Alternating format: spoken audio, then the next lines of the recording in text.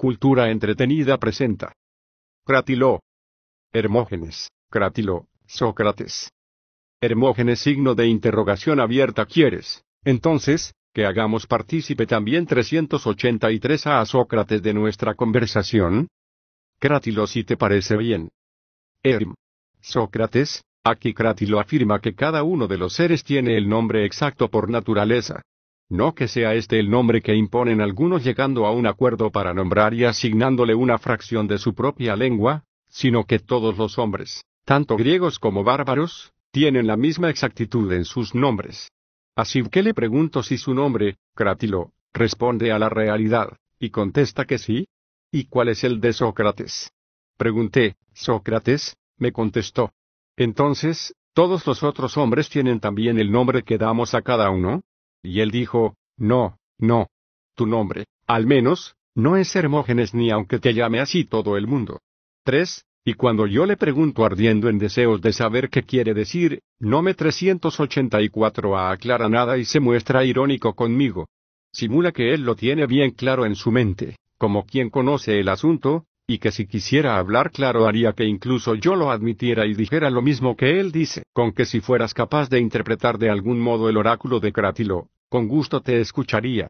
O todavía mejor, me resultaría aún más agradable saber qué opinas tú mismo sobre la exactitud de los nombres, siempre que lo desees. Sócrates Hermógenes, hijo de Hipónico, dice un antiguo proverbio que es difícil saber cómo es lo bello. Y, desde luego, el conocimiento de los nombres no resulta insignificante. Claro, que si hubiera escuchado ya de labios de Pródico 4, el curso de 50 dracmas que, según este, es la base para la formación del oyente sobre el tema, no habría nada que impidiera que tú conocieras en este instante la verdad sobre la exactitud de los nombres. Pero, hoy por hoy, no he escuchado más que el de una dracma. 5. Por consiguiente ignoro cómo será la verdad sobre tan serio asunto. Con todo, estoy dispuesto a investigarlo en común contigo y con Crátilo. En cuanto a su afirmación de que Hermógenes no es tu verdadero nombre, sospecho es un decir, que está chanceándose, pues tal vez piense que fracasas una y otra vez en tu deseo de poseer riquezas. Es difícil, como decía hace un instante, llegar al conocimiento de tales temas, pero no queda más remedio que ponerlos en el centro e indagar si es como tú dices o como dice Crátilo. Pues bien, Sócrates, yo, pese a haber dialogado a menudo con este y con muchos otros, no soy capaz de creerme que la exactitud de un nombre sea otra cosa que pacto y consenso. 6. Creo yo, en defecto, que cualquiera que sea el nombre que se le pone a alguien, este es el nombre exacto. Y que si, de nuevo, se le cambia por otro y ya no se llama a aquel como solemos cambiárselo a los esclavos, no es menos exacto ese que le sustituye que el primero. 7. Y es que no tiene cada uno su nombre por naturaleza alguna, sino por convención y hábito de quienes suelen poner nombres. Ahora que si es de cualquier otra forma, estoy dispuesto a enterarme y escucharlo no solo de labios de Crátilo, sino de cualquier otro.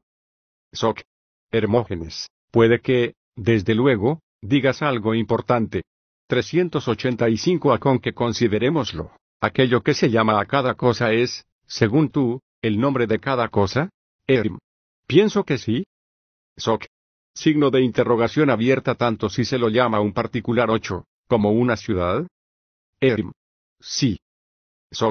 Signo de interrogación abierta ¿cómo, pues?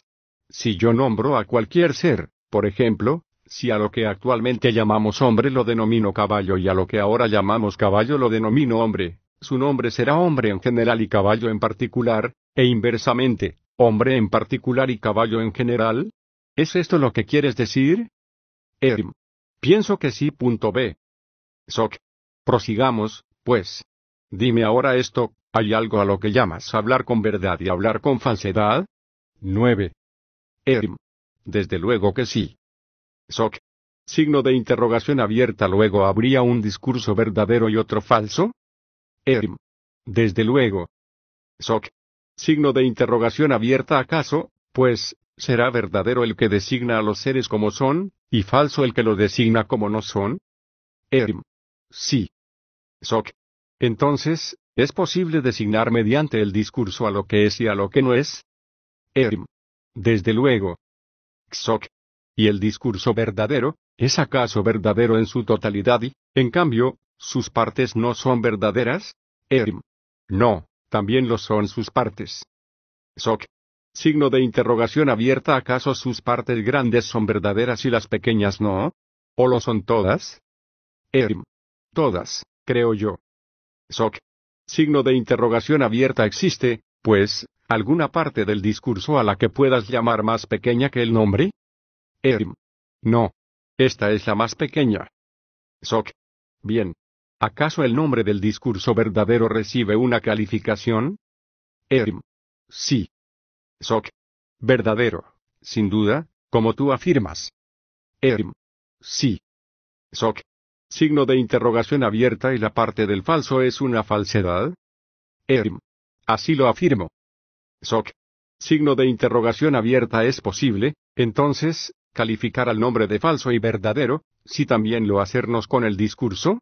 10. Signo de interrogación abierta. ¿Cómo no? Soc. Signo de interrogación abierta. ¿Acaso el nombre que cada uno atribuye a un objeto es el nombre de cada objeto? Sí. Soc. Entonces, también cuantos se atribuyan a cada objeto, todos ellos serán sus nombres y en el momento en que se les atribuye. Yo desde luego, Sócrates, no conozco para el nombre otra exactitud que esta, el que yo pueda dar a cada cosa un nombre, el que yo haya dispuesto, y que tú puedas darle otro, el que, a tu vez, dispongas. De esta forma veo que también en cada una de las ciudades hay nombres distintos para los mismos objetos, tanto para unos griegos a diferencia de otros, como para los griegos a diferencia de los bárbaros. Soc. Signo de exclamación abierta. Vaya. Veamos entonces, Hermógenes, si también te parece que sucede así con los seres, que su esencia es distinta para cada individuo como mantenía Protágoras 11, al decir que el hombre es la medida de todas las cosas, en el sentido, sin duda, de que tal como 386 me parecen a mí las cosas, así son para mí, y tal como te parecen a ti, así son para ti, o si crees que los seres tienen una cierta consistencia en su propia esencia. Ya en otra ocasión, Sócrates, me dejé arrastrar por la incertidumbre a lo que afirma Protágoras. Pero no me parece que sea así del todo. Soc. Signo de interrogación abierta. ¿Y qué?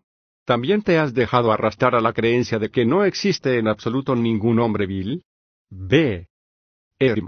Signo de exclamación abierta. No, por Zeus. Más bien lo he experimentado muchas veces, hasta el punto de creer que hay algunos hombres completamente viles y en número elevado. Soc. Signo de interrogación abierta. ¿Y qué? ¿Nunca te ha parecido que existen hombres completamente buenos? Sí, muy pocos. Soc. Signo de interrogación abierta. ¿Luego te ha parecido que existen? Sí. Soc. Signo de interrogación abierta. ¿Cómo, entonces, formulas esto? ¿Acaso que los completamente buenos son completamente sensatos y los completamente viles completamente insensatos? Tal me parece. C. Soc. Entonces, ¿es posible que unos seamos sensatos y otros insensatos? Si Protágoras dijo la verdad y la verdad es que, tal como a cada uno le parecen las cosas, ¿así son? De ninguna manera. Soc. Esta es, al menos, tu firme creencia, que si existen la sensatez y la insensatez, no es en absoluto posible que Protágoras dijera la verdad. Pues, en realidad, uno no sería más sensato que otro si lo que da cada uno le parece es la verdad para cada uno. Eso es. Soc. Pero tampoco, creo yo, piensas con Eutidemo 12, que todo es igual para todos al mismo tiempo y en todo momento. Pues en este caso tampoco serían unos buenos y otros viles, si la virtud y el vicio fueran iguales para todos y en todo momento. Es verdad lo que dices. Soc. Por consiguiente, si ni todo es para todos igual al mismo tiempo y en todo momento, ni tampoco cada uno de los seres es distinto para cada individuo, es evidente que las cosas poseen un ser propio consistente, no tienen relación ni dependencia con nosotros ni se dejan arrastrar arriba y abajo por obra de nuestra imaginación, sino que son en sí y con relación a su propio ser conforme a su naturaleza. 13. Me parece, Sócrates, que es así. Soc. Signo de interrogación abierta. ¿Acaso, entonces, Los seres son así por naturaleza y las acciones, en cambio, no son de la misma forma. ¿O es que las acciones, también ellas, no constituyen una cierta especie dentro de los seres? Signo de exclamación abierta. Claro que sí, también ellas. 387 Azok. Luego las acciones se realizan conforme a su propia naturaleza y no conforme a nuestra opinión. Por ejemplo, si intentamos cortar uno de los seres, ¿acaso habremos de cortar cada cosa tal como queramos y con el instrumento que queramos? O si deseamos cortar cada cosa conforme a la naturaleza del cortar y ser cortado y con el instrumento que le es natural, cortaremos con éxito y lo haremos rectamente, y, por el contrario, si lo hacernos contra la naturaleza, fracasaremos y no conseguiremos nada. Creo que de esta forma. Por ende, si también intentamos quemar algo, habrá que quemarlo no conforme a cualquier opinión, sino conforme a la correcta. Y esta es como cada cosa tiene que ser quemada y quemar y con el instrumento apropiado por naturaleza. Eso es.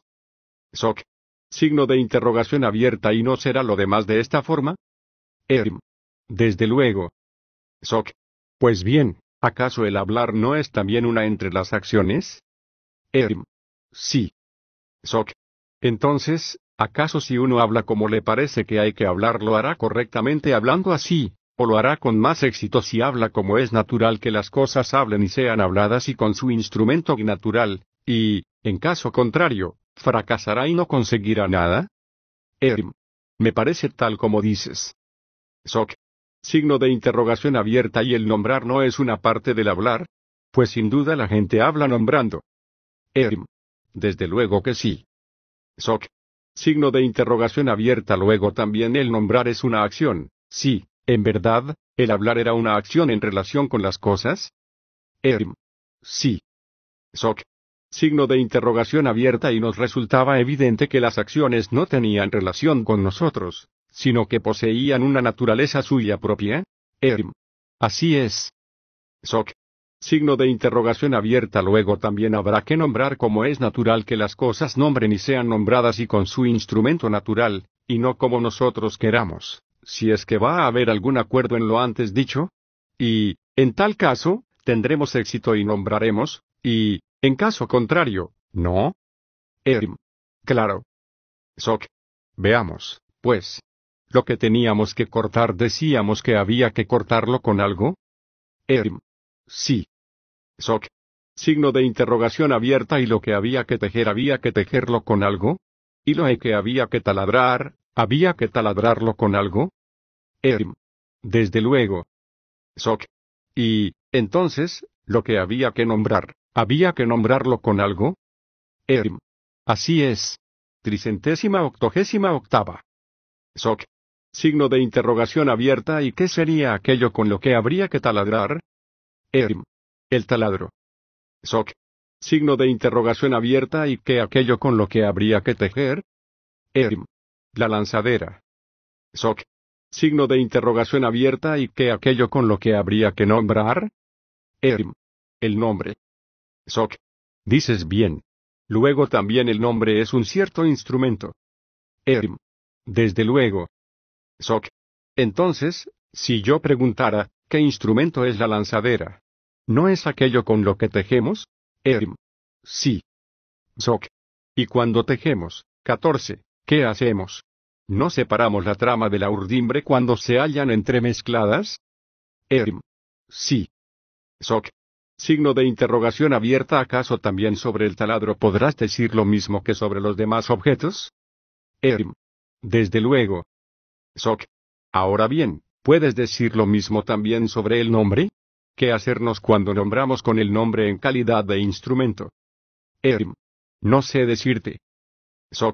Signo de interrogación abierta. ¿Acaso, en realidad, no nos enseñamos algo recíprocamente y distinguimos las cosas tal como son? Desde luego. Entonces, el nombre es un cierto instrumento para enseñar y distinguir la esencia, como la lanzadera lo es del tejido. Sí. Signo de interrogación abierta. ¿La lanzadera es para tejer? Signo de interrogación abierta. ¿Cómo no? Por consiguiente, Un tejedor se servirá bien de la lanzadera y bien quiere decir conforme al oficio de tejer guión. Por su parte, un enseñante 15, se servirá bien 16, del nombre, y bien quiere decir conforme al oficio de enseñar. Sí. Soc. Signo de interrogación abierta de quién es la obra de la que se servirá bien el tejedor cuando se sirva de la lanzadera. Del carpintero. Soc. Signo de interrogación abierta de cualquier carpintero, o del que conoce el oficio. Del que conoce el oficio. Soc. Signo de interrogación abierta y de quién es la obra de la que se servirá bien el taladrador cuando se sirva del taladro. Del herrero. Soc. Ahora bien, de cualquier herrero, o del que conoce el oficio. Del que conoce el oficio. Soc. Bien. ¿Y de quién es la obra de la que se servirá el enseñante cuando se sirva del nombre? Tampoco sé decirte eso. Soc. Signo de interrogación abierta. Tampoco puedes decirme, al menos, ¿quién nos proporciona los nombres de los que nos servimos? Ciertamente, no. Soc. Signo de interrogación abierta. ¿No crees tú que quien nos los proporciona es el uso? 17. Así parece. Soc. Entonces, ¿el enseñante se servirá de la obra del legislador cuando se sirva del nombre? Creo que sí. Soc. Signo de interrogación abierta. ¿Y crees tú que cualquier hombre es legislador? ¿O el que conoce el oficio? El que conoce el oficio. Soc. Por consiguiente, Hermógenes, no es cosa de cualquier hombre el imponer nombres, sino de un nominador, y este es, según 389 aparece, el legislador, el cual, desde luego, es entre los hombres el más escaso de los artesanos. Tal parece. Soc. Prosigamos, pues. Considera en qué se fija el legislador para imponer los nombres, y parte, en tu examen, de lo que antes dijimos. ¿En qué se fija el carpintero para fabricar la lanzadera? ¿No será en lo que es tal como para tejer por naturaleza? 18. Desde luego. Soc. Signo de interrogación abierta. ¿Y qué? Si se le rompe la lanzadera mientras la fabrica, ¿volverá a fabricar otra fijándose en la que está rota, o en aquella forma conforme a la cual ya fabricaba la que rompió? En esta última, creo yo. Soc. Signo de interrogación abierta. ¿Tendríamos entonces todo el derecho de llamarla la lanzadera en sí? Así lo creo yo. Soc. Por consiguiente, cuando se precise fabricar una lanzadera para un manto fino o grueso, de lino o de lana, o de cualquier otra calidad, han de tener todas la forma de lanzadera y hay que aplicar a cada instrumento 19, la forma natural que es mejor para cada objeto. Sí. Soc. Y lo mismo, por supuesto, en lo que respecta a los demás instrumentos, hay que encontrar la forma de instrumento adecuada por naturaleza para cada cosa y aplicarla a la materia de la que se fabrica el instrumento, pero no como uno quiera, sino como es natural. Pues hay que saber aplicar al hierro, según parece, la forma de taladro naturalmente apropiada para cada objeto. Por supuesto. Soc. Y a la madera la forma de lanzadera naturalmente apropiada para cada objeto. Eso es. Soc. Y es que, según parece, a cada forma de tejido le corresponde por naturaleza una lanzadera, etc. Sí. Soc. Entonces, excelente amigo, también nuestro legislador tiene que saber aplicar a los sonidos y a las sílabas el nombre naturalmente adecuado para cada objeto. Tiene que fijarse en lo que es el nombre en sí para formar e imponer todos los nombres, si es que quiere ser un legítimo impositor de nombres. Y si cada legislador nota sobre las mismas sílabas, no hay que ignorar esto, tampoco todos los herreros se operan sobre el mismo hierro cuando fabrican el mismo instrumento con el mismo fin. 20. Sin embargo, mientras apliquen la misma forma, aunque sea en otro hierro, el instrumento será correcto por más que se haga aquí o en tierra bárbara. ¿No es así? 390. Desde luego. Soc. Signo de interrogación abierta. Pensarás, entonces, que tanto el legislador de aquí como el de los bárbaros, mientras apliquen la forma del nombre que conviene a cada uno en cualquier tipo de sílabas, pensarás que el legislador de aquí no es peor que el de cualquier otro sitio. Desde luego. Soc. Pues bien, ¿Quién es el que va a juzgar si se encuentra en cualquier clase de madera la forma adecuada de lanzadera? El fabricante, el carpintero el que la va a utilizar, el tejedor. Es más razonable, Sócrates, que sea el que la va a utilizar. Soc. Signo de interrogación abierta. ¿Y quién es el que va a utilizar la obra del fabricante de liras? ¿No es acaso el que tiene la habilidad de dirigir mejor al operario y juzgar si, una vez fabricada, está bien fabricada o no? Desde luego. Soc. Signo de interrogación abierta. ¿Y quién es? El citarista. Sec. Signo de interrogación abierta. ¿Y quién con el constructor de navíos? El piloto. C. Soc. Signo de interrogación abierta. ¿Y quién podría dirigir mejor la obra del legislador y juzgarla, una vez realizada, tanto aquí como entre los bárbaros? ¿No será el que la va a utilizar? Sí. Soc. Signo de interrogación abierta. ¿Y no es este el que sabe preguntar? Desde luego. Soc. Signo de interrogación abierta. ¿Y también responder? Sí. Soc. Signo de interrogación abierta. ¿Y al que sabe preguntar y responder lo llamas tú otra cosa que dialéctico? No, eso mismo. Soc. Por consiguiente, la obra del carpintero es construir un timón bajo la dirección del piloto, si es que ha de ser bueno el timón. Signo de exclamación abierta. Claro. Soc. Y la del legislador, según parece, construir el nombre bajo la dirección del dialéctico, si es que los nombres han de estar bien puestos. Eso es. Soc. Puede entonces, Hermógenes, que no sea banal, como tú crees, la imposición de nombres, ni obra de hombres pulgares o de cualesquiera hombres. Con que Crátilo tiene razón cuando afirma que las cosas tienen el nombre por naturaleza y que el artesano de los nombres no es cualquiera, sino solo aquel que se fija en el nombre que cada cosa tiene por naturaleza y es capaz de aplicar su forma tanto a las letras como a las sílabas. No sé, Sócrates, cómo habré de oponerme a lo que dices. Con todo, quizá no sea fácil dejarse convencer tan de repente. Creo 391 a que me convencerías mejor si me mostraras cuál es la exactitud natural del nombre que tú sostienes. Soc. Yo, por mi parte, mi feliz Hermógenes, no sostengo ninguna. Sin duda has olvidado lo que te dije poco antes, que no sabía pero lo indagaría contigo.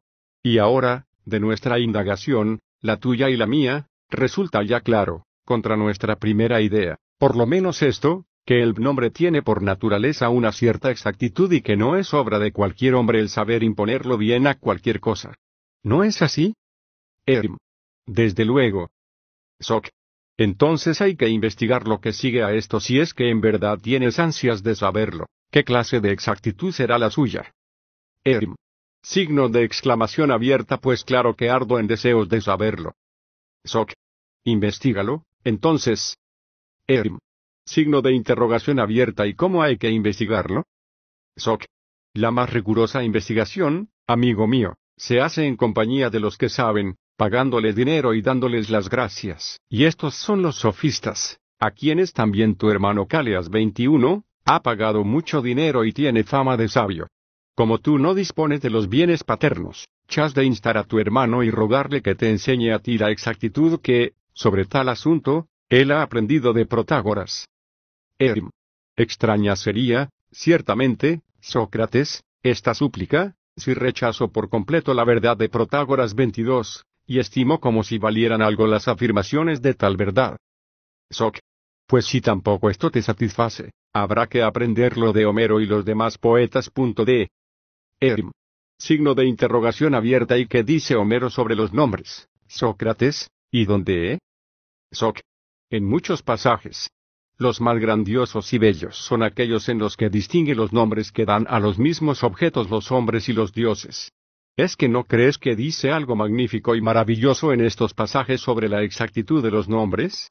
Pues desde luego es evidente que los dioses, al menos, aplican con exactitud los nombres que son por naturaleza. ¿O no lo crees tú así? Bien sé yo que si les dan un nombre, este es exacto. Pero, ¿a cuáles te refieres? Soc. Signo de interrogación abierta. ¿No sabes que sobre el río de Troya, el que sostuvo combate singular con Hefesto, dice Homero? al que los dioses llaman Janto y los hombres Escamandro? 23. Sí, sí. Soc. Signo de interrogación abierta. ¿Pues qué? ¿No consideras cosa seria el conocer por qué 392 a motivo es más exacto llamar santos a este río que Escamandros? Y, si quieres, sobre el ave de la que dice: los dioses la llaman Chalquis y los hombres Caica con acento agudo Mindis? 24. ¿Consideras banal el saber cuánto más exacto es dar a esta ave el nombre de Chalquis que el de Ky con acento agudo Mindis? ¿O el de Batiea y Mirine? 25. ¿Y tantos votros de este y otros poetas? Puede que estos sean demasiado grandiosos para que los descubramos con nuestras solas fuerzas, pero más propio de hombres, según creo, y más fácil es distinguir, sobre los nombres que atribuye al hijo de Héctor Scamandrios y Astyanax. 26. ¿Qué clase de exactitud dice que tienen? Pues conoces, sin duda, los pasajes en que aparecen estos versos a los que me refiero. Desde luego. Soc. Signo de interrogación abierta. ¿Cuál de los dos nombres Astyanax o Scamandrios crees tú que considera Homero más exacto para el niño? Cherem. No sé decirte. Soc. Considéralo entonces de esta manera: si alguien te preguntara, ¿quién crees tú que aplica los nombres con más exactitud, los más sensatos o los más insensatos? Signo de exclamación abierta. Evidentemente, replicaría que los más sensatos. Soc. Ahora bien, ¿quiénes crees que son más sensatos en una ciudad, las mujeres o los hombres, para referirnos en general al sexo? Los hombres. Soc. Signo de interrogación abierta. ¿Y no sabes que Homero dice que eran los troyanos quienes llamaban Astyanax al hijo de Héctor, mientras que, evidentemente, las mujeres lo llamaban Scamandrios, puesto que los hombres le daban el nombre de Astyanax? 27. Así parece. Soc. Signo de interrogación abierta. ¿Acaso también Homero consideraba a los troyanos más sensatos que a sus mujeres? Pienso yo que sí. Soc. ¿Estimaba entonces que Astyanax era para el niño un nombre más exacto que Scamandrios? Signo de exclamación abierta. Claro. Soc. Examinemos entonces por qué. ¿Es que no explica estupendamente el por qué? Dice, en efecto: solo él les defendía la ciudad y los largos muros. 28. Por ello, pues, es exacto, según parece, llamar al hijo del Salvador soberano de la ciudad, Astyanax, que su padre mantenía a salvo, según afirma Homero. Me parece evidente. Soc. Signo de interrogación abierta. ¿Y por qué así? Pues yo mismo no lo entiendo del todo, Hermógenes. ¿Lo entiendes tú? Signo de exclamación abierta. No, por Zeus. Yo, no. Soc. Signo de interrogación abierta. ¿Pero acaso, buen amigo, fue Homero quien impuso a 393 a Héctor su nombre? Signo de interrogación abierta. ¿Y qué? Soc. Para mí que también este tiene una cierta semejanza con Astyanax y que estos nombres parecen griegos. Pues Anax y Héctor 29, significan casi lo mismo, uno y otro son nombres de rey. En efecto, si uno es señor, Anax, de algo, también es, sin duda, su dueño, Héctor. Es evidente que lo domina, lo posee y lo tiene, Echei. ¿O crees que digo obnaderías y que me engaño al pensar que estoy palpando la huella, por así decirlo, de la opinión de Homero sobre la exactitud de los nombres? Signo de exclamación abierta. No, por Zeus. No me parece que te pase eso, sino que tal vez estés alcanzando algo. Soc. Al menos es justo, según se me pinta, llamar león al fruto del león y caballo al fruto del caballo. 30. De ningún modo me refiero a si de un caballo nace, como monstruo, un ser distinto de un caballo. Me estoy refiriendo a aquello que es fruto de la generación natural. Si un caballo engendra contra natura un ternero, que es, por naturaleza, fruto de un toro, no hay que llamarlo potro, sino ternero. Tampoco, pienso yo, si de un hombre nace lo que no es fruto de hombre, hay que llamar hombre a este fruto. Y lo mismo sucede con los árboles y con todo lo demás. ¿O no eres de mi opinión? Soy de tu opinión. Soc. Dices bien. Vigílame, pues, no vaya a inducirte a error de alguna forma. Y es que, por la misma cuenta, si de un rey nace un retoño, hay que llamarlo rey. Nada importa que sean unas u otras las letras que expresan el mismo significado, ni tampoco que se añada o suprima una letra con tal que siga siendo dominante la esencia de la cosa que se manifiesta en el nombre. 31. Signo de interrogación abierta. ¿Qué quieres decir con esto? Soc. Nada complicado. Tú sabes que a los elementos 32, les damos nombres sin que pronunciemos los elementos mismos, excepto en el caso de 4, la E, la U, la O y la O. 33. En cambio, a los demás, ya sean evocales o consonantes, 34, sabes que les añadimos otras letras para pronunciarlos convirtiéndolos en nombres. Pero, con tal que le impongamos manifiestamente la potencia suya, será correcto darle el nombre que nos lo va a designar. Por ejemplo, la beta, ya ves que, pese a añadir te y a, nada impide manifestar con el nombre completo la naturaleza de aquel elemento tal como lo quería el legislador. Así de sabio fue para imponer bien los nombres a las letras. Creo que tienes razón. 394 Asoc. Entonces, ¿nos haremos la misma cuenta también en el caso del rey? En efecto, de un rey procederá un rey, de un bueno uno bueno, de un bello uno bello Igualmente, en todos los demás casos, de cada raza nacerá un producto semejante, siempre que no surja un monstruo, y habrá que darles los mismos nombres.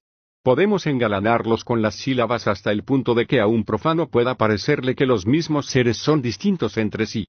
Lo mismo que a nosotros nos parecen distintos, siendo los mismos, los fármacos de los médicos cuando están variados con colores y olores mientras que va al médico, en tanto que observa la virtud de los fármacos, le parecen los mismos y no se deja impresionar por los elementos añadidos. De la misma forma, quizá, también el experto en nombres observa su virtud y no se deja impresionar si se añade una letra, se transmuta o se suprime, o bien si la virtud del nombre reside en otras letras completamente diferentes. Lo mismo que como decíamos hace un momento, Astyanax y Héctor no tienen ninguna letra en común, salvo la T, y, sin embargo, significan lo mismo. C. Aún más, ¿qué letra tiene en común con estos Archépolis? Y, sin embargo, significa lo mismo.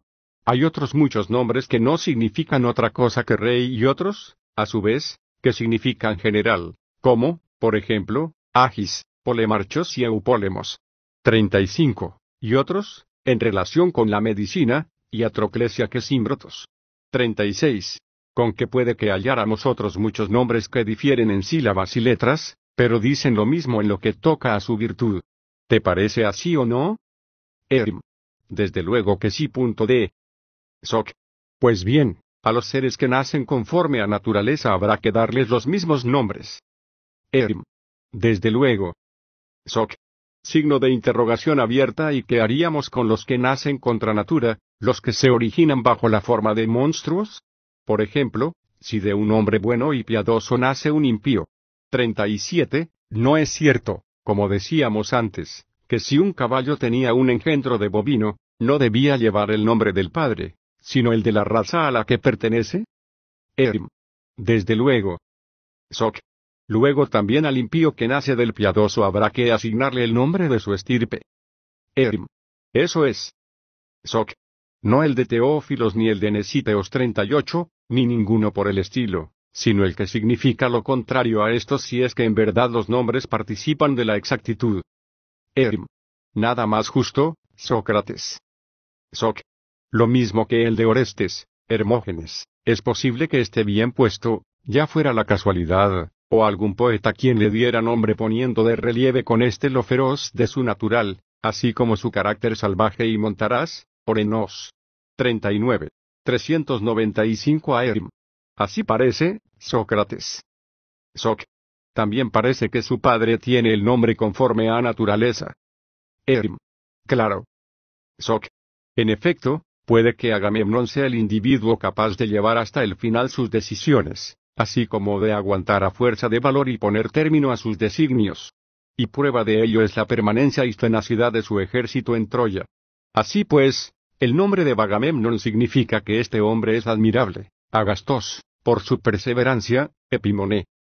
Quizá también Atreus sea exacto, pues su asesinato de Crisipo 40, y las atrocidades tan grandes 41, que cometió con Tiestes son hechos dignos todos de castigo y funestos, Atera, para la virtud. En realidad, la derivación de su nombre peca un poco de desviación u oscuridad para no revelar a todo el mundo la naturaleza de este hombre. Pero a cuantos han oído lo suficiente sobre los nombres, el de Atreo les revela claramente lo que quiere significar. En efecto, su nombre está bien puesto que por todo, por lo implacable, Ateires, lo audaz, Atreston, y lo funesto, Aterón. Creo que también a Pelops le viene el nombre a medida, pues este significa que quien ve lo de cerca es digno de tal apelación. Signo de interrogación abierta ¿cómo, pues? Soc. Por ejemplo, se alega de algún modo contra este hombre que, en el asesinato de Crátilo, 42, fue incapaz de adivinar o prever nada de lo que iba a afectar, en el futuro, a toda su estirpe de todo el infortunio que la colmó, por ver solo lo que tenía cerca. Esto significa de pelas, y lo momentáneo, cuando ansiaba conseguir por cualquier medio la boda con Hipodamía.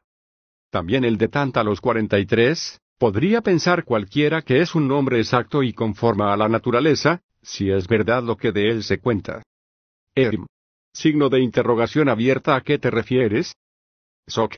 A las muchas y terribles desventuras que le sobrevinieron en vida, cuyo colmo fue la ruina de toda su patria y, una vez muerto, la piedra, tan acorde con su nombre, que gravita, talanteía, sobre su cabeza en el Hades. Sencillamente, parece como si alguien hubiera querido darle el nombre del mayor sufridor, Talantatón, 44, pero le hubiera nombrado y llamado disimuladamente Tántalos, en vez de aquello. Tal es el nombre que también le proporcionaron los azares de la fama. Parece que también su padre, llamado Zeus, tiene maravillosamente puesto el nombre, aunque no sea fácil de comprender. En efecto, el nombre de Zeus es como su definición. Lo dividimos en 396 apartes, y unos empleamos una y, otra unos le llaman cena y otros día, 45, pero si los ayuntamos en uno, ponen de manifiesto la naturaleza del Dios y esto es, precisamente, lo que conviene que un nombre sea capaz de expresar. Y es que, tanto para nosotros como para los demás, no hay un mayor causante de la vida, Z con acento circunflejo N, que el dominador y rey de todo. Acontece, pues, que es posiblemente exacto el nombre de este Dios por el cual, Dion, los seres vivos tienen el vivir, Z con acento circunflejo N. Y aun siendo único su nombre, está dividido en dos partes, como digo, dia y cena. Podría parecer insolente, si se oye de repente, el que sea hijo de Cronos y, sin embargo, hay buenas razones para que Zeus, dia, sea hijo de una gran inteligencia, dianoia, pues Cronos significa limpieza, coros, no muchacho, sino la pureza sin mezcla de la mente, coros no con acento circunflejo. Este es hijo de Ouranos, según la tradición, y a su vez, la contemplación de lo alto está bien que tenga el nombre de Ouranía, la que mira hacia lo alto, oro con acento circunflejo sátea con acento grave ano.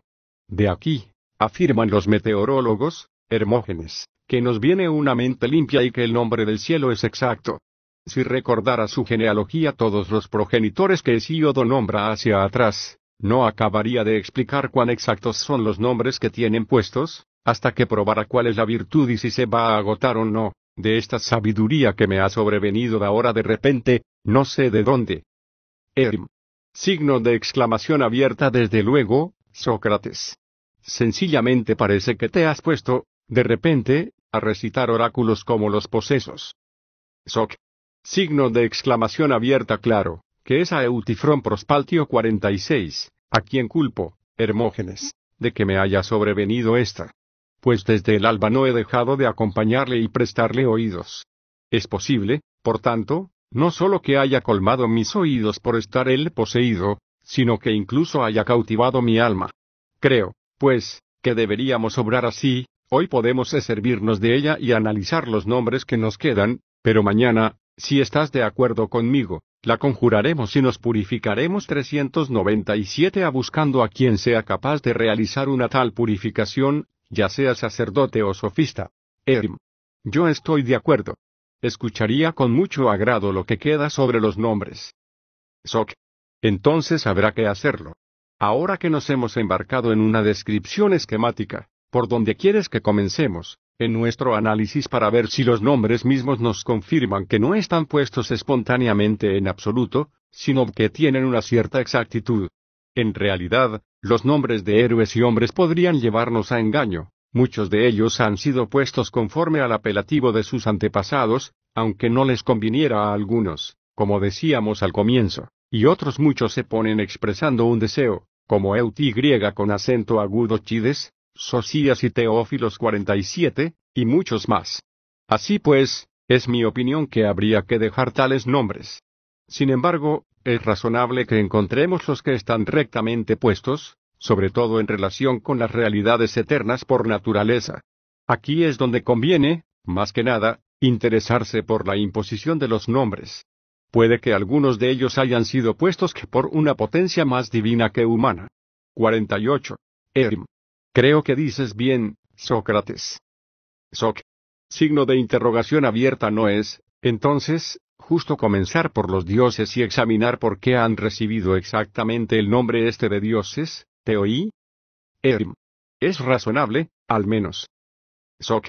Yo por mi parte sospecho, desde luego, algo así, me parece que los primeros hombres que rondaron la Hélade tuvieron solo por dioses, precisamente, a los mismos que la mayoría de los bárbaros tienen todavía hoy, al sol y la luna, a la tierra, a los astros y al cielo. Pues bien, como veían siempre a todos estos en movimiento y a la carrera, Teonta, les pusieron el nombre de dioses, Teous, a partir de la naturaleza esta del correr, Tei con acento circunflejo en. Posteriormente, cuando hubieron descubierto a todos los demás, siguieron ya llamándoles con este nombre. ¿Tiene lo que digo alguna semejanza con la verdad o ninguna en absoluto? Erim.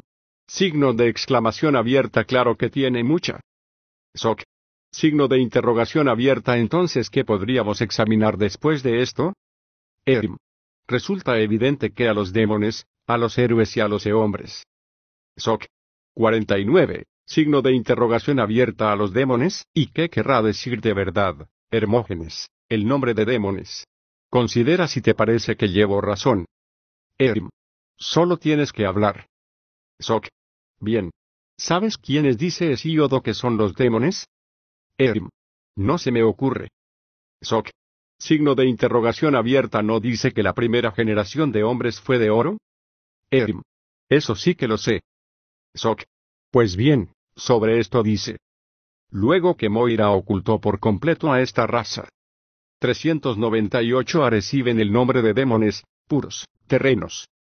Nobles, protectores del mal, guardianes de los hombres mortales 50. Erim. Bien, ¿y qué? Soc. Pues que pienso yo que Hesíodo llama de oro a esta raza, no porque naciera del oro, sino porque nació noble y hermosa. Y la prueba es, para mí, que también afirma que nosotros somos una raza de hierro. Erim. Dices verdad. Soc. Entonces, si alguien de hoy es bueno, ¿piensas que Hesíodo diría que pertenece a aquella raza de oro? Erim. Es muy probable. Soc. Signo de interrogación abierta, ¿y los buenos son otra cosa que sensatos? Erim. Sensatos. Soc. Por consiguiente, según mi opinión, lo que define a los demones es esto más que nada, y, como eran sensatos y sabios, daemones, les dio el nombre de demones. Y, desde luego, en nuestra lengua arcaica aparece este mismo nombre. 51, con que dice bien este poeta, así como cuantos afirman que, cuando fallece un hombre bueno, consigue un gran destino y honra y se convierte en demon en virtud del nombre que le impone su prudencia. Así es, pues, como yo también sostengo que todo hombre que sea bueno es demónico, tanto en vida como muerto, y que recibe justamente el nombre de demon. Erim. Creo, Sócrates, que también yo estoy plenamente de acuerdo contigo en esto. Pero, ¿y héroe? ¿Qué sería? Soc. Esto no es muy difícil de imaginar, pues su nombre está poco alterado y significa la génesis del amor. Erim. Signo de interrogación abierta, ¿a qué te refieres? Soc. Signo de interrogación abierta, ¿no sabes que los héroes son semidioses? 52. Erim. Signo de interrogación abierta, ¿y qué? Soc. Todos, sin duda, han nacido del amor de un dios por una mortal o de un mortal por una diosa.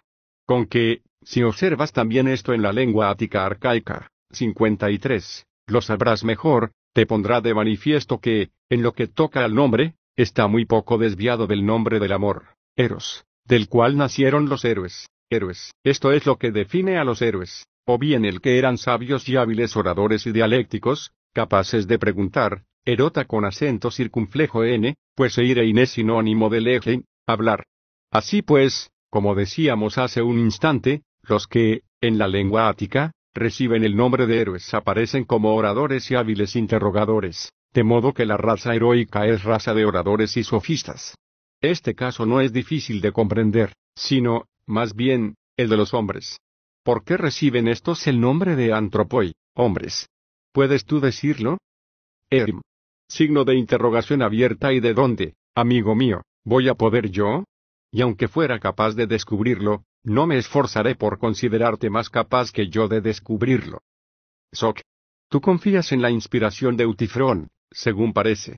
399. Signo de exclamación abierta claro. Soc. Y confías bien. Ahora, ciertamente, me parece que me vienen a la mente ideas ingeniosas y correré el riesgo, si no me ando con cuidado, de resultar hoy aún más listo de lo conveniente.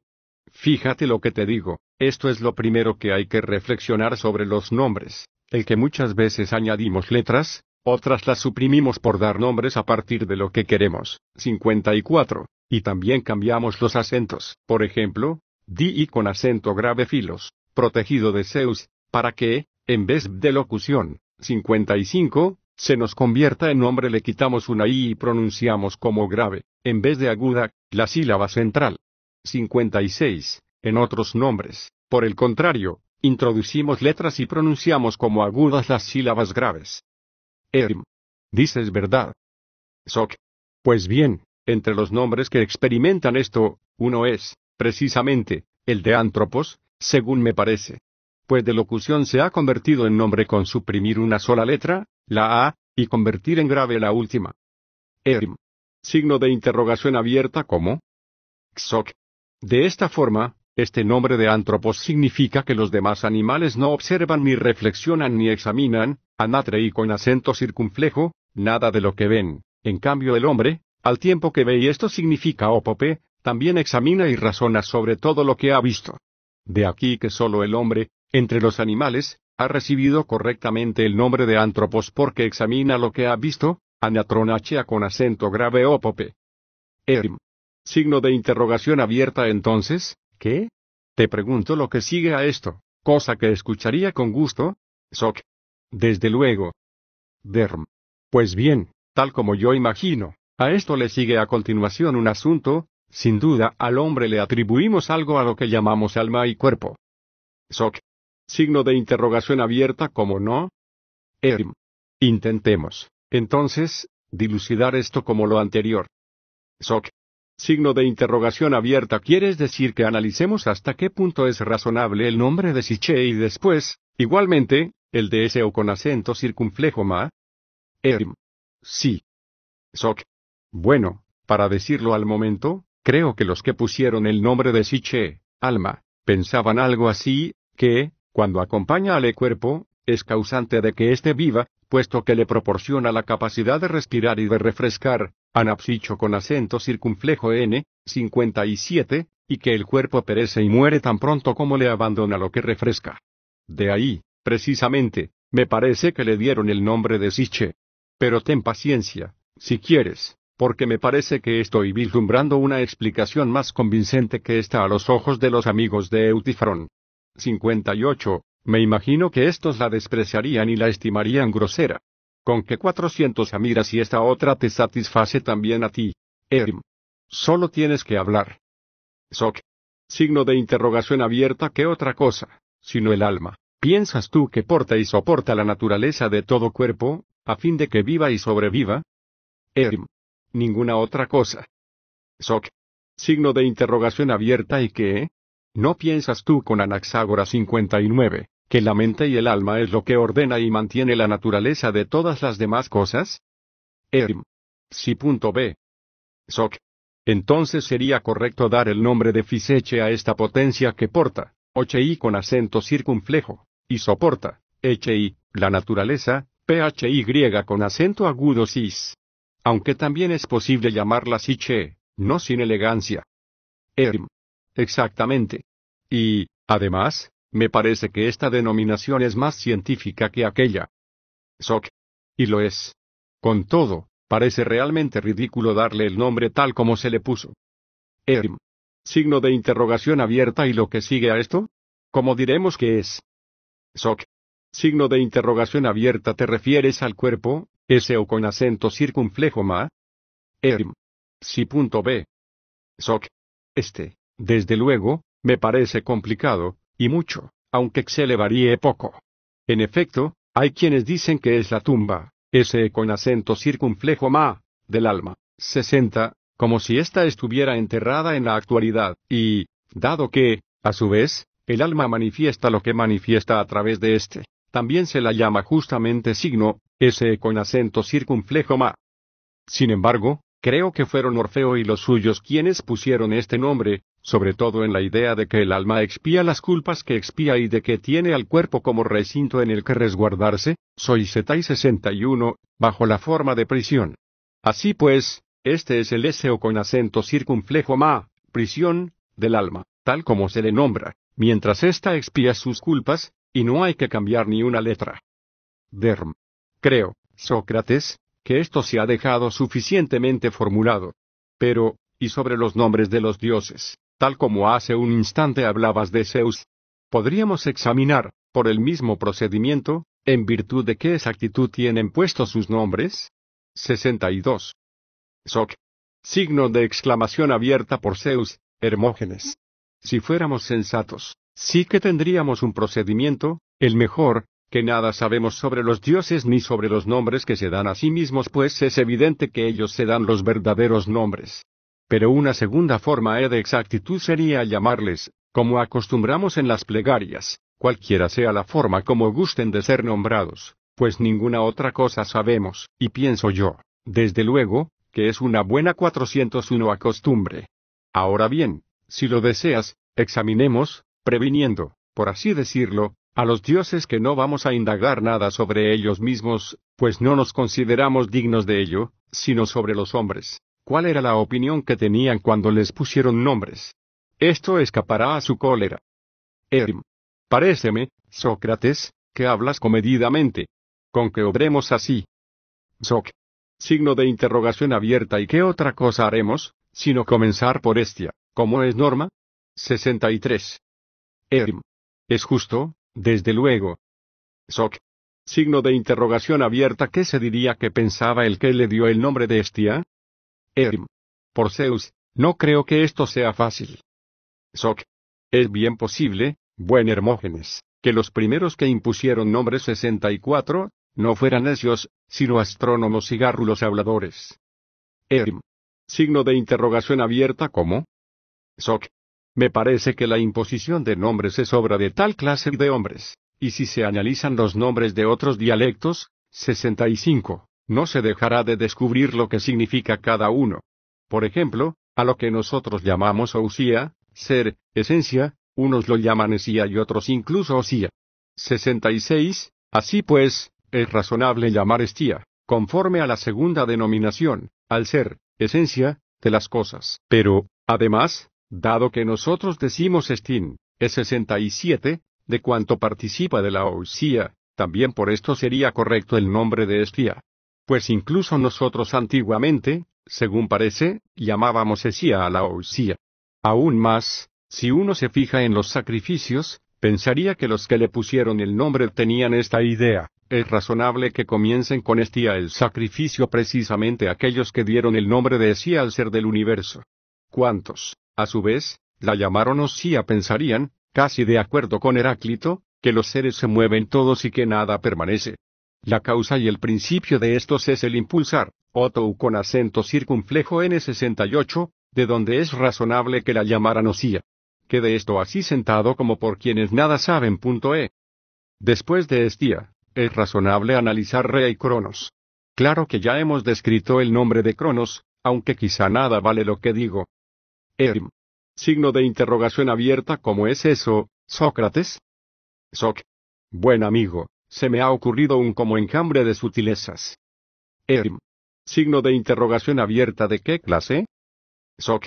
Es completamente ridículo decirlo, pero creo que tiene 402 aún una cierta fuerza de persuasión. Signo de interrogación abierta. ¿Qué fuerza es esa? Soc. Me parece ver a Heráclito diciendo cosas sabias y añejas, simplemente de los tiempos de Rea y Cronos, las mismas que Homero decía. Signo de interrogación abierta. ¿A qué te refieres con esto? Soc. En algún sitio dice Heráclito todo se mueve y nada permanece y, comparando los seres con la corriente de un río, añade, no podrías sumergirte 2 veces en el mismo río. Eso es. Soc. Signo de interrogación abierta. ¿Pues qué? ¿Piensas que quien puso el nombre de Rea y Cronos a los progenitores de los demás dioses pensaba algo distinto que Heráclito? 69. ¿Acaso crees que aquel les impuso a ambos nombres de corrientes al azar? Igual que Homero dice a su vez, océano de los dioses padre y madre Tetis. 70, y creo que también es Íodo. 71, dice, igualmente, Orfeo. Océano de hermosa corriente fue el primero en casarse. El cual a su hermana de madre, Tetis, desposó. Fíjate que esto concuerda y todo confluye en el dicho de Heráclito. Creo, Sócrates, que dices algo de valor. Sin embargo, no comprendo lo que significa el nombre de Teti griega con acento agudo S. Soc. Pues en verdad dice por sí mismo que es nombre velado de fuente. Pues lo tamizado, diatómenon, y filtrado, etoumenon, es imagen de fuente, y de estos dos nombres se compone el de Teti con acento agudo S. Esto, Sócrates, sí que es sutil. Soc. Signo de interrogación abierta. ¿Y por qué no iba a hacerlo? Más, ¿qué va detrás de esto? Ya nos hemos referido a Zeus. Sí. Soc. Hablemos, pues, de sus hermanos Poseidón y Plutón y del nombre que le dan a este. Desde luego. Soc. Pues bien, me parece que el nombre de Poseidón 72, fue puesto por el primero que lo nombró, porque la naturaleza del mar contuvo su marcha y no permitió que continuara avanzando, fue para él como una traba de sus pies. Con que al dios que tenía el dominio de esta capacidad le dio el nombre de Poseidón como si fuera traba para los pies, Posi con acento grave desmón. Y la se introdujo, quizá, por realzarlo. Puede que no quiera decir esto, sino que, en principio se pronunciaron 2L403A en vez de la S, con el sentido del dios que sabe mucho, Pollaeidos, o quizás ha recibido el nombre de el que sacude, o Seion, a partir del verbo seien, sacudir, añadiendo la P y la D. En cuanto al de Plouton, fue llamado así por su donación de la riqueza, Plou con acento circunflejo tos, dado que la riqueza sale de debajo de la tierra. En cuanto al de Aides, la mayoría parece suponer que añade a este nombre su carácter de invisible, Aides 73, y le llaman Plutón por temor. Signo de interrogación abierta. ¿Y a ti qué te parece, Sócrates? B. Soc. A mí, desde luego, me parece que los hombres se equivocan de cabo a rabo sobre la virtud de este Dios y que le tienen miedo sin razón.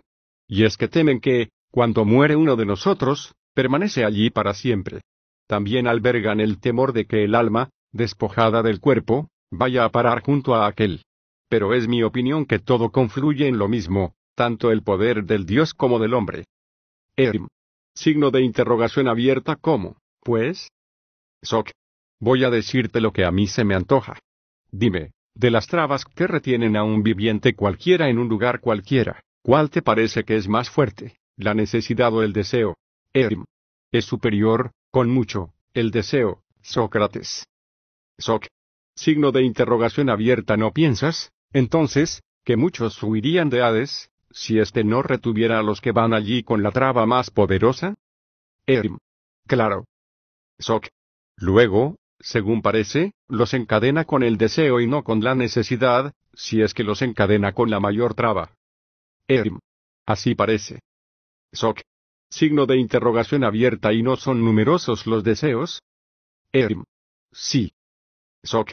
Signo de interrogación abierta. ¿Y hay un deseo mayor que cuando uno convive con alguien y espera convertirse en un hombre mejor por causa de este? Signo de exclamación abierta por Zeus, Sócrates, de ninguna manera. Soc. Diremos entonces, Hermógenes, que nadie de los de allí desea regresar acá por esta razón, ni siquiera las sirenas. 74. sino que tanto éstas como todos los demás están hechizados.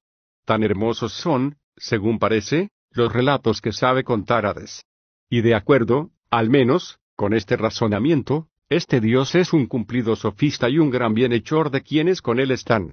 Él, que tantos bienes envía a los de aquí, tan numerosos son los que le sobran allí, con que, en razón de esto, recibió el nombre de Platón.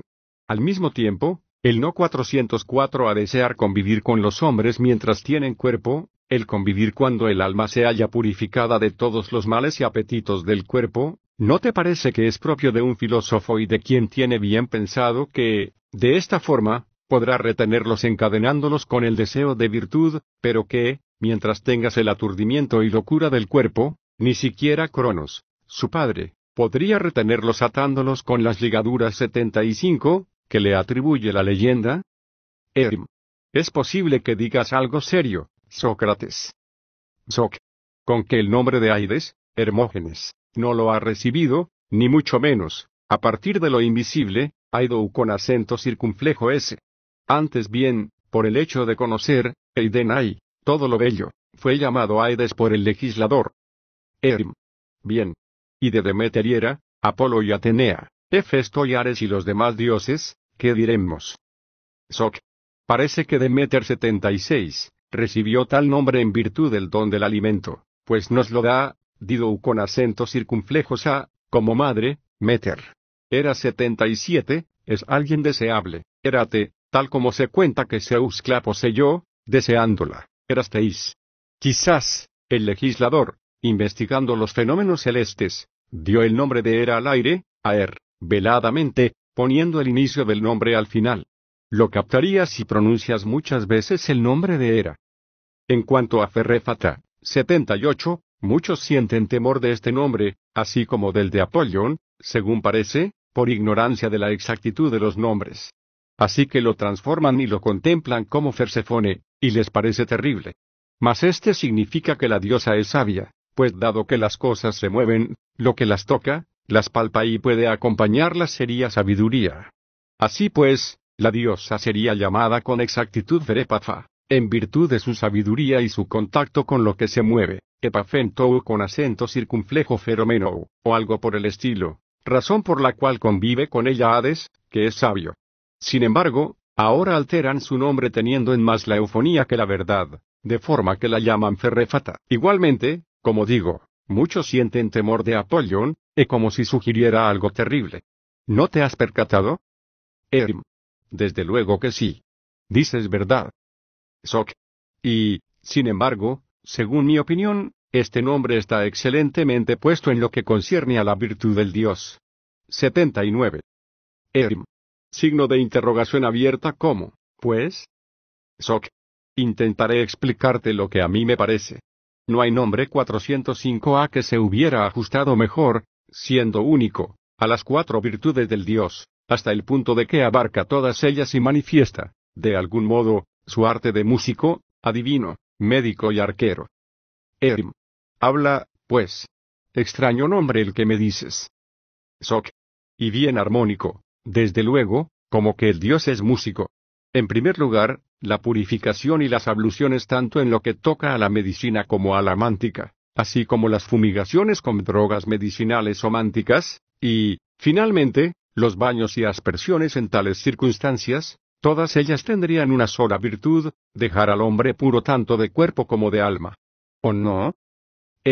Desde luego. Por consiguiente, este sería el Dios que purifica, así como el que lava y libra de tales males. Desde luego. Entonces, en virtud de las liberaciones y abluciones en la medida en que es médico de tales males, recibiría con propiedad el nombre de Apolón, el que lava. Y, en virtud de la adivinación, la verdad y la sinceridad pues son la misma cosa, recibiría con toda propiedad el nombre que le dan los tesalios, pues todos ellos llaman Apolón a este dios. Y, en razón de su dominio del arco, por estar siempre disparando, es ahí con acento grave bayón, constante disparador. En lo que se refiere a la música, hay que tomar en consideración como en el caso de acolautos y acoitis, que atiene a menudo el significado de homo con acento circunflejo, junto con 80, y que aquí se refiere a la corrotación, homo con acento circunflejo polesis, tanto alrededor del cielo lo que llaman revoluciones, polo y guión, como en torno a la armonía del canto, la cual recibe el nombre de consonancia, porque todas estas giran al mismo tiempo de acuerdo con una cierta armonía, tal como afirman los entendidos en música y astronomía. Este es el Dios que preside la armonía, simultaneando todas estas rotaciones, homopolo con acento circunflejo n, tanto entre los dioses como entre los hombres. Y es que, lo mismo que a Homo Keleuton, compañero de viaje, y Homo Coitis, consorte, les hemos dado el nombre de Acoloutos y Acoitis cambiando Homo por A, así hemos llamado a Apollon al que era Homo Polon, introduciendo otra L porque era homónimo de la palabra molesta. 81, cosa que, incluso hoy, sospechan algunos por no examinar con precisión la virtud del nombre, y lo temen como si tuviera el significado de destrucción. Y, sin embargo, este nombre, 406 como decíamos hace un instante, fue impuesto porque abarca todas las virtudes del Dios, sincero, aplou con acento circunflejo s, constante disparador, aei con acento grave bayón, purificador, apollouon, rector de la corrotación, homopolou con acento circunflejo n. En cuanto a las musas y, en general, a la música, les dio este nombre, según parece, a partir del verbo desear, o con acento circunflejo estai, 82, así como de la investigación y el amor por el saber. Leto viene de la benevolencia de esta diosa, por cuanto accede gustosamente a lo que uno pueda pedirle. Pero, tal vez, sea como la llaman en otros dialectos pues muchos la llaman Leto. 83. Es razonable, desde luego, que reciba el nombre de Leto por parte de quienes así la llaman en razón de su falta de aspereza, de la dulzura y suavidad, león, de su carácter, etos. Artemis 84, se revela como lo íntegro, atremes, y lo recatado por causa de su amor a la virginidad, aunque puede que el que le puso nombre la llamó conocedora de virtud, aretesístora, o, quizá también, en la idea de que odia la arada, aroton misesaces, del varón en la mujer. Ya sea por una de estas razones o por todas ellas, este fue el nombre que impuso a la diosa el que se lo puso. Erim. Signo de interrogación abierta y Dionisos y Afrodita. Soc. Signo de exclamación abierta tremenda pregunta, hijo de Hipónico. Sin embargo, tienen estos dioses una suerte de nombres que ha sido impuesta tanto en broma como en serio. Así pues, pregunta a otros por la seria, que nada me impide a mí disertar sobre la festiva, 85, pues hasta los dioses gustan de bromear. Dioniso podría ser llamado en broma el dador del vino, didoinousos, y al vino, puesto que hace creer a la mayoría de los bebedores que tienen cordura sin tenerla. Sería razonable llamarlo ionos, que hace creer en la cordura.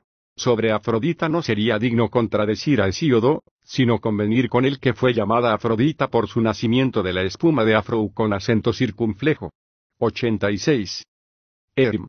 Signo de exclamación abierta por otra parte, Sócrates, no irás a olvidarte de Atenea, ateniense como eres, ni tampoco de Hefesto y Ares. Soc. No sería razonable. Erim. Desde luego que no. Soc. Ahora bien, su segundo nombre no es difícil decir por qué fue puesto. Erim. Signo de interrogación abierta, ¿qué nombre? Soc. Solemos llamarla Pallas, ¿no? Erim. Signo de interrogación abierta, ¿cómo no? Soc. Si pensamos, pues, que este nombre le ha sido puesto, como yo imagino, a partir de la danza armada, pensaríamos con propiedad. 87, pues sea la acción de elevarse uno mismo u otra cosa, ya sea desde el suelo o 407 a con las manos, la llamamos pallein y pallestai, hace danzar y danzar. Erim. Exactamente. Soc. El nombre de Pallas, entonces, se explica de esta forma. Erim. Y muy exactamente. Pero, ¿cómo interpretas tú el otro nombre? Soc. Signo de interrogación abierta, el de Atena. Erim. Sí. Soc. Amigo mío, tiene más peso. Ahora bien, parece que los antiguos tenían sobre Atenea la misma idea que los actuales entendidos ven Homero, y es que la mayoría de estos, cuando comentan al poeta, dicen que Atenea es la responsable de la inteligencia misma y del pensamiento. Con que el que puso los nombres pensaba, según parece, algo similar sobre ella, y, lo que es más importante, queriendo designar la inteligencia de Dios, Teu con acento circunflejo noesis, dice más o menos, que ella es la inteligencia divina, Teonoa, sirviéndose de la A de otros dialectos, en vez de la E, y eliminando tanto la I como la S. Y aun quizá ni siquiera por esta razón, sino que la llamó Teonoe en la idea de que ella, por encima de los demás, conoce, no uses, las cosas divinas, Tea con acento grave T y con acento circunflejo A. Claro que tampoco es disparatado que quisiera también designar etonoe a la inteligencia ética, toietenoesis, 88, en la idea de que la diosa es esto. Y, ya sea él o algún otro, la llamaron después Atenea transformándolo en un nombre más bello, según creían ellos. Erim. Bien. ¿Y Hefesto, qué? ¿Cómo lo explicas? Soc. Signo de interrogación abierta. ¿Acaso me preguntas por el genuino conocedor de la luz, Faeos Istora? Erim. Así parece. Soc. Signo de interrogación abierta. No es evidente para cualquiera que este es Faistos, luminoso, añadiéndole la E. Erim. Es probable, si es que a ti no te parece todavía de otra manera, como es natural. Soc.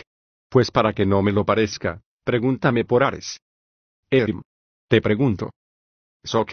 Entonces, si así lo quieres, el nombre de Ares se ajustaría a lo masculino, Arren, y a lo varonil, pero sí, por otra parte, se conforma a lo rígido e inflexible, lo cual recibe el nombre de Arratón irrompible. También en este sentido sería propio que un dios guerrero por los cuatro costados reciba el nombre de Ares. Erim.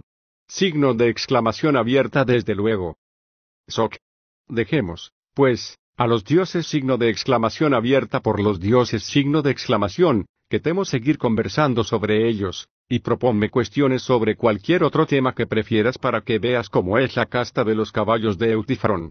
89. Erim. Signo de exclamación abierta. Claro que lo haré cuando te haya preguntado solo una vez más sobre Hermes. 90, ya que Crátilo afirma que yo no soy Hermógenes. Intentemos, pues, investigar qué significa el nombre de Herme con acento circunflejo S, a fin de que veamos también si la afirmación de este tiene algún valor. Soc. En realidad, parece que Herme con acento circunflejo S tiene algo que ver con la palabra, al menos en esto, en que al ser intérprete, hermenea, y mensajero, así como ladrón, mentiroso y mercader, toda esta actividad gira 408 a en torno a la fuerza de la palabra. Y es que, como decíamos antes, el hablar, eiren, es servirse de la palabra, y lo que Homero dice en muchos pasajes, emesato pensó, dice él, es sinónimo de maquinar, mechanesastai. Con que, en virtud de ambas cosas, el legislador nos impuso, por así decirlo, a este Dios que inventó el lenguaje y la palabra, y legen es, desde luego, sinónimo de eiren, con esta orden, hombres, al que inventó el lenguaje, eirein emesato, haríais bien en llamarlo eiremes. Va ahora, sin embargo, nosotros lo llamamos Herme con acento circunflejo S por embellecer, según imagino, su nombre. Por cierto, que Iris también parece tener su nombre por el hecho de Eiren, pues era mensajera. 91. Erim. Signo de exclamación abierta por Zeus. Entonces me parece que Crátilo afirma con razón que yo no soy Hermógenes, nacido de Hermes, y es que no soy diestro en la palabra. Soc. Pero es más, amigo mío, el que Pan sea un hijo doble de Hermes no carece de sentido. Cherem. Signo de interrogación abierta. Pues ¿cómo? Soc.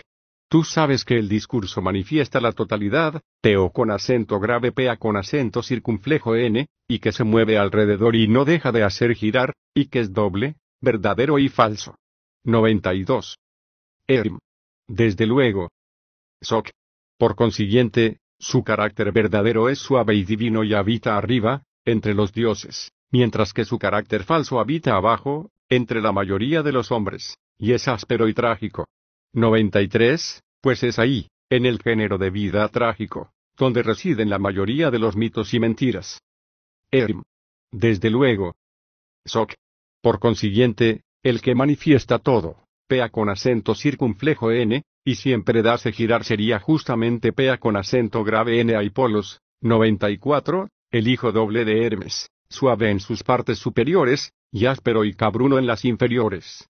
Con que Pan es o bien la palabra o hermano de la palabra, dado que es hijo de Hermes, que nada tiene de extraño que un hermano se parezca a su hermano. Pero como te decía, Feliz Hermógenes, dejemos a los dioses.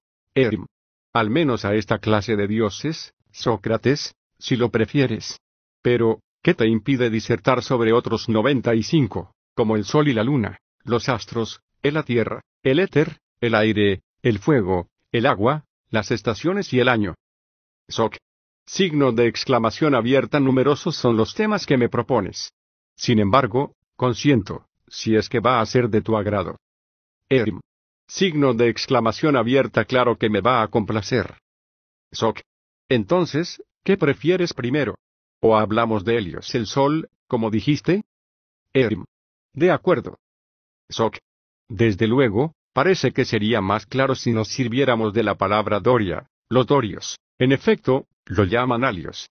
Sería, pues, alios en tanto que congrega, alicei, a los hombres en el mismo 409 al lugar cuando sale, y lo sería también porque no cesa de girar, eilen, en su movimiento alrededor de la tierra, aunque también sería verosímil, porque en su recorrido adorna con variopintos colores, poikillei, lo que nace de la tierra.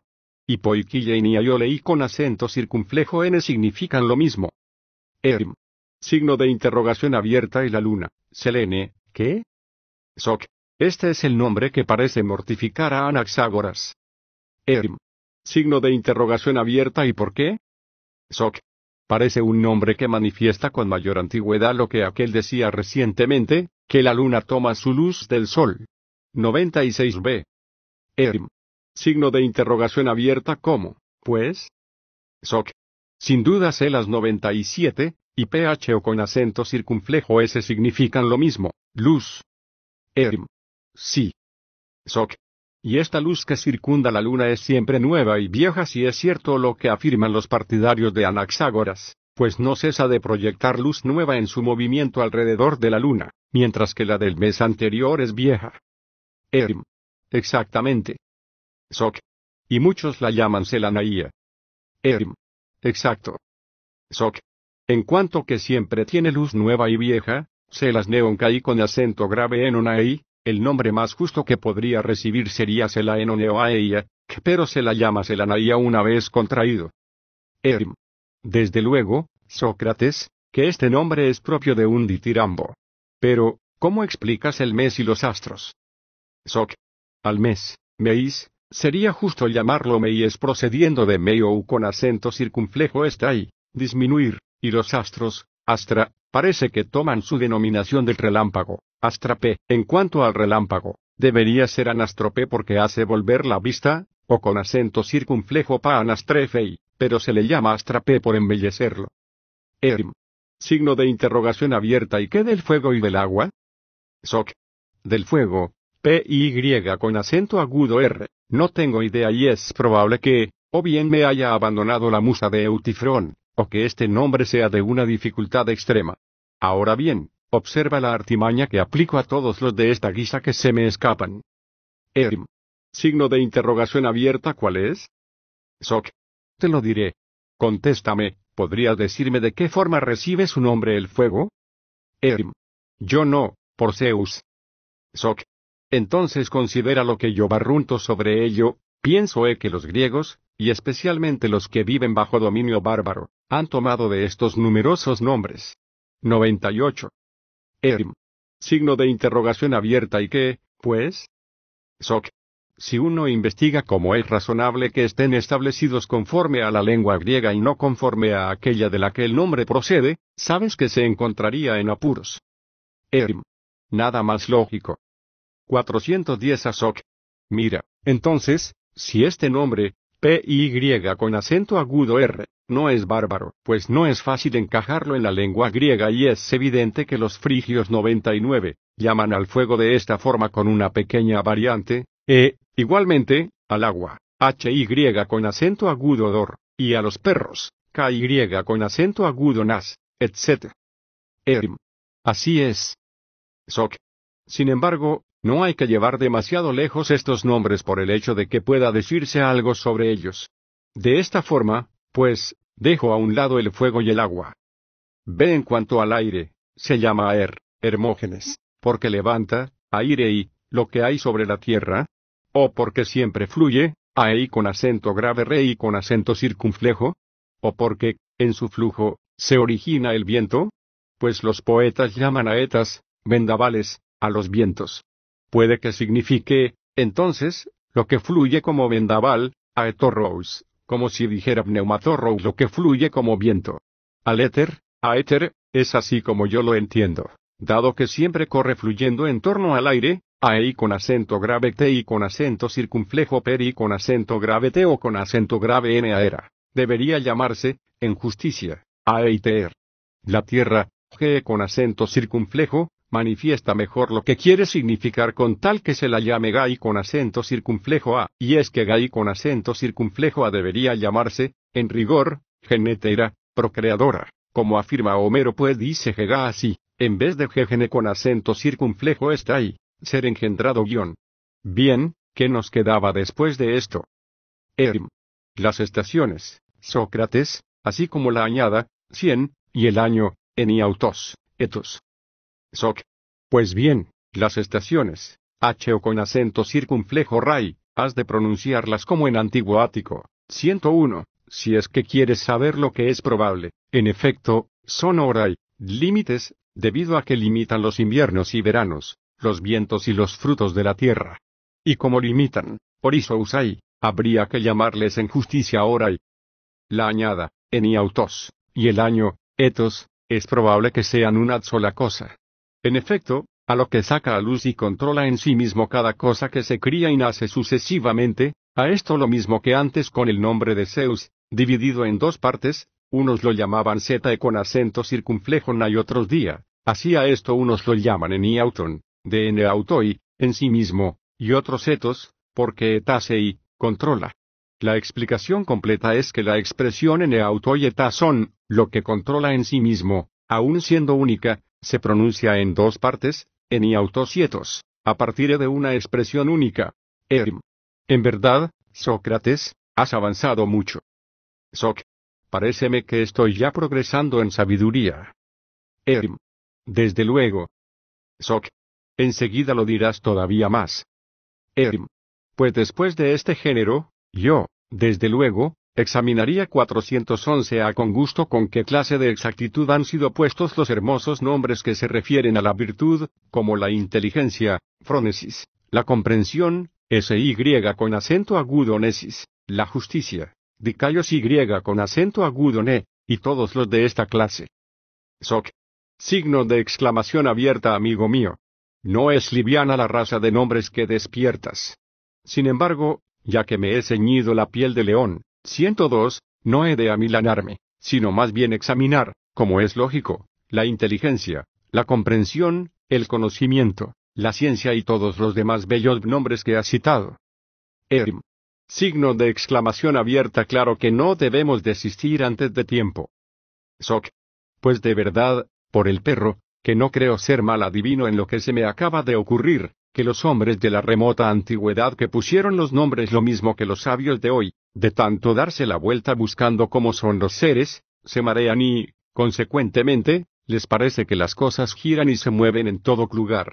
103. En realidad, no juzgan culpable de esta opinión a su propia experiencia interior, sino que estiman que las cosas mismas son así, que no hay nada permanente ni consistente, sino que todo fluye, se mueve y está lleno de toda clase de movimiento y devenir continuo, y lo digo reflexionando sobre todos estos nombres de ahora.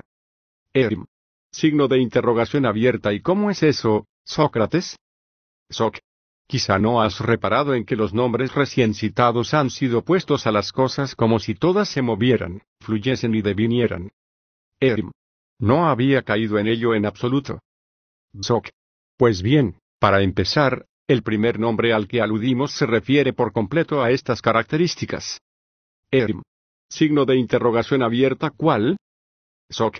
El de phronesis, inteligencia, pues es la intelección del movimiento y el flujo, fora con acento circunflejo SK con acento grave ROU con acento circunflejo noesis. Podría también entenderse como aprovechamiento del movimiento, fora con acento circunflejo SOnesis, pero, en todo caso, se refiere a este. Y si lo aceptas, el juicio, manifiesta enteramente el análisis y la observación del devenir, gone con acento circunflejo S nómesis, pues noma con acento circunflejo N es lo mismo que scopei con acento circunflejo N, observar. Pero si lo prefieres, esta misma palabra noesis es la tendencia hacia lo nuevo, neoesis. El que los seres sean nuevos significa que no dejan de devenir. Con que el que puso el nombre de neoesis quiso significar que el alma tiende a esto, pues antiguamente no se llamaba noesis, sino que había que pronunciar 1204, en vez de la noesis. Sofros y con acento agudo ne, prudencia, es la salvaguardia del entendimiento, satería froneseos, que acabamos de considerar. 412 y, por otra parte, la ciencia, episteme, significa que el alma de algún valor sigue, epomene, a las cosas en movimiento y no se queda atrás ni las adelanta. Por lo cual hay que insertar una y llamarla episteme. 105, SY con acento agudo nesis, comprensión, por su parte, parece como si fuera igual a raciocinio, sillogismos, y cuando se dice sinienai, comprender, resulta que se dice absolutamente lo mismo que epistastai, estar sobre. Pues sinienai, marchar con, significa, el alma acompaña a las cosas, sin por estai, en su movimiento. Por otra parte, Sofía, sabiduría, significa tocar el movimiento, fora con acento circunflejo S aptestai, aunque esto es más oscuro y extraño a nuestra lengua. Pero hay que recordar, en los poetas, lo que dicen en muchos pasajes de aquello que avanza rápidamente una vez que ha comenzado. Dicen SY con acento agudo T, se precipitó. Además, un laconio ilustre tenía el nombre de Zoos y los lacedemonios dan este nombre al movimiento veloz, toos. 106. Así pues, Sofía significa tocar el movimiento, epafé, supuesto que los seres se mueven. Por otra parte, en cuanto a lo bueno, Agatón, este nombre suele aplicarse a todo lo admirable, agastón, de la naturaleza. Puesto que los seres se mueven, hay en ellos rapidez y hay lentitud. Ahora bien, no todo lo rápido es admirable, sino una parte de ello, y, precisamente, lo admirable de lo rápido, tou con acento circunflejo agasto con acento circunflejo y, recibe la denominación de agatón. En cuanto a la justicia, dicaios Y con acento agudo ne, es fácil comprender que este nombre se aplica a la comprensión de lo justo, dicaios sinesis. Pero dicaion, lo justo, mismo es difícil. Claro que, hasta cierto punto, parece que hay acuerdo por parte de muchos, pero enseguida vienen las disputas. Cuantos consideran que el universo está en movimiento suponen que su mayor parte no tiene otro carácter que el de moverse y que hay algo que atraviesa este universo en virtud de lo cual se originan todas las cosas, y que ello es lo más rápido y sutil.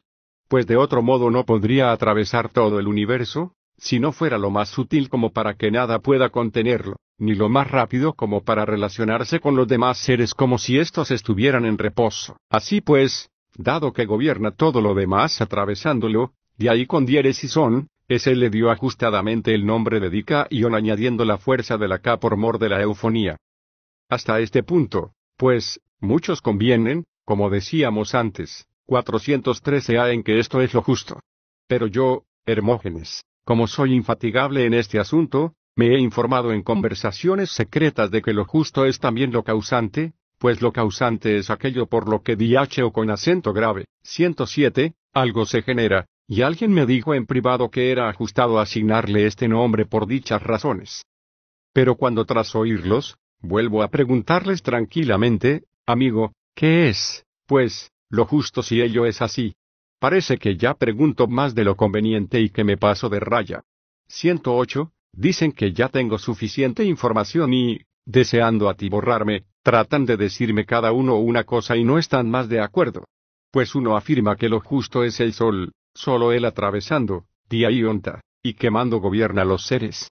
Así pues, cuando, satisfecho por haber oído algo bello, se lo comunico a alguien, este se burla de mí después de oírme y me pregunta si creo que no hay nada justo entre los hombres una vez que se pone el sol. Ahora bien, como yo persisto en preguntarle qué explicación ofrece él, afirma que el fuego. 109, pero no es fácil de entender. Otro sostiene que no es el fuego, sino el calor que reside en el fuego. Otro dice burlarse de todo esto y que lo justo es lo que dice Anaxágoras, el no con acento circunflejo S, la razón, pues esta es autónoma y, sin mezclarse con nada, gobierna todas las cosas atravesándolas. En este punto, amigo mío, ya me encuentro en mayores apuros que antes de tratar de saber qué cosa es lo justo. 110. Ahora bien, al menos el nombre, cosa por la que andábamos investigando, es claro que lo tiene por estas razones. Parece, Sócrates, que esto se lo tienes oído a alguien y que no estás improvisando. Soc. Signo de interrogación abierta. ¿Y lo demás qué? En absoluto. Soc. Escucha entonces, pues quizá podría mentirte también en lo demás diciendo que lo expongo sin haberlo oído. Después de la justicia, ¿qué nos queda? La valentía, Andreía, no la hemos tocado, creo yo. Pues bien, es evidente que la injusticia, adiquía, es verdaderamente un obstáculo a lo que atraviesa y la valentía apunta a ello en la idea de que ha recibido su nombre en la lucha aunque, en la realidad, si es que ésta fluye, la lucha no es sino el flujo en sentido contrario. Si se suprime, pues, la de Andreía, el nombre Andreía pone de manifiesto por sí solo esta actividad. 111. Claro que Andreía no es un flujo contrario a todo flujo, sino al que fluye contra lo 414 a justo, en caso contrario, no se elogiaría la valentía. También lo masculino, arren, y el varón, aner, se refieren a algo parecido, a la corriente hacia atrás, anorroe, mientras que la mujer, guiné, me parece que tiene que ver con generación, goné. Lo femenino, teli, parece que ha recibido su nombre a partir de la mama, tele, 112, y esta, no será así, Hermógenes, porque hace crecer, tetelenai, como sucede con las plantas de regadío. Sí que lo parece, Sócrates. Soc. Es más, el mismo verbo talle, brotar, me parece que representa el crecimiento de los jóvenes, porque se produce rápida y repentinamente.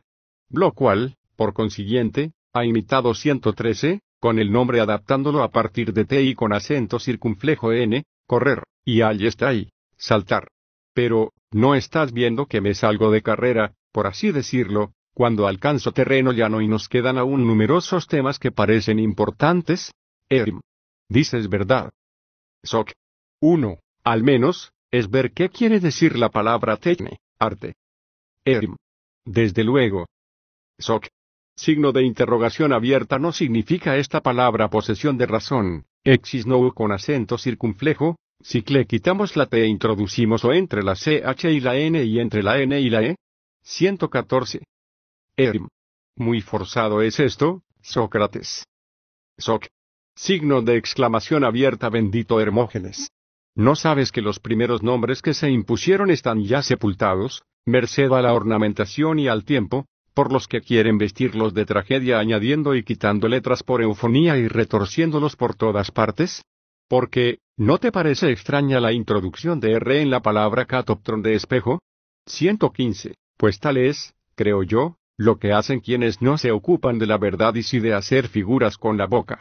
Hasta el punto de que, a costa de introducir numerosas adiciones, terminan por conseguir que nadie comprenda lo que significa el nombre. Así, por ejemplo, a la esfinge la llaman sphinx en vez de fix, 116, etc. Así es, Sócrates. Soc. Y si una vez más se permite introducir y suprimir lo que uno quiera en los nombres, será muy fácil adaptar cualquier nombre a cualquier cosa. Cierto. Soc. Y muy cierto, en verdad. Pero tú, mi sabio árbitro, debes, creo yo, vigilar lo que es comedido y razonable. Me gustaría. Soc. También a mí, Hermógenes. Pero no seas excesivamente 415 riguroso, amigo mío. No vayas a quitar de mis miembros la fuerza, 117. Pues ya me encamino a la cumbre de lo que tengo dicho, cuando hayamos examinado mechané, artificio, después de tene. Mechané me parece que significa cumplir un largo recorrido, aneinepi con acento grave polygriega con acento agudo, pues teo con acento grave polygriega con acento agudo significa, sin duda, lo mismo que me con acento circunflejo cos, un largo recorrido. Pues bien, el nombre mechané se compone de ambos, me con acento circunflejo cos y anein. Pero, como acabo de decir, hay que llegar a la cumbre de lo que nos hemos propuesto, hay que investigar lo que significan los nombres aretebe virtud y caquía, vicio. Pues bien, uno no lo veo claro, Pero el otro me parece evidente, pues está en consonancia con todo lo anterior. Como las cosas están en movimiento, todo lo que se mueve mal, caco con acento circunflejo s ion, será caquía. Y cuando el moverse mal hacia las cosas sucede en el alma, sobre todo entonces recibe la denominación general de vicio. Pero qué cosa sea el moverse mal creo que está claro también en la cobardía, delía, nombre que aún no hemos tocado, sino pasado por alto, aunque deberíamos ya haberlo examinado después de la valentía. Pero para mí que hemos pasado por alto muchas otras cosas. La cobardía, en suma, significa una traba poderosa del alma, pues lian significa fuerza de alguna manera. Con que la cobardía sería la traba excesiva y enorme del alma, desmos lian. Lo mismo que también es un mal la escasez de recursos, aporía, y, como es lógico, todo aquello que sea un impedimento para el movimiento y el caminar, por euestai. Pues bien, es claro que moverse mal significa caminar con impedimentos y trabas. Cuando el alma, pues, lo experimenta, se encuentra llena de vicio. Y si vicio es el nombre para tal estado, su contrario sería virtud, arete, y significa, en primer término, abundancia de recursos después, que el flujo del alma buena está siempre en libertad. De tal forma que, según parece, lo que fluye, ahí con acento grave reón, sin trabas ni impedimentos ha recibido este nombre como sobrenombre. Es correcto llamarla aireiten, siempre fluyente, y, tal vez, significa deseable, aireten, dado que es el hábito más deseable, pero se llama arete por contracción. Puede que digas que estoy inventando, pero yo afirmo que si es correcto lo que explicaba antes, el vicio, también es correcto este nombre de arete. Erim. Signo de interrogación abierta y el de cacón, mal, con el que has explicado mucho de 416 a lo anterior. ¿Qué significa este nombre? Soc. Signo de exclamación abierta extraño me parece, por Zeus, y difícil de conjeturar. Así es que aplico también a este la artimaña de marras. Erim.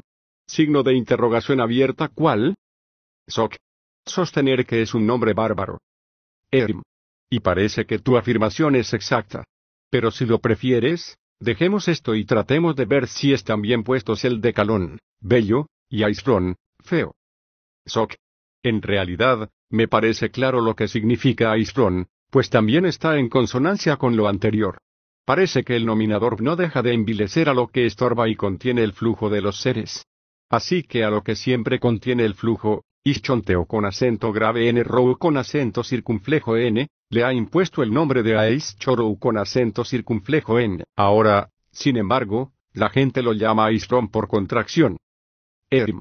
Signo de interrogación abierta y localón, ¿bello? Soc. Esto es más difícil de comprender. 118, y, sin embargo, el nombre mismo lo dice, ha sido variado solo por armonía y por la cantidad de la O. 119. Erim. Signo de interrogación abierta ¿cómo así?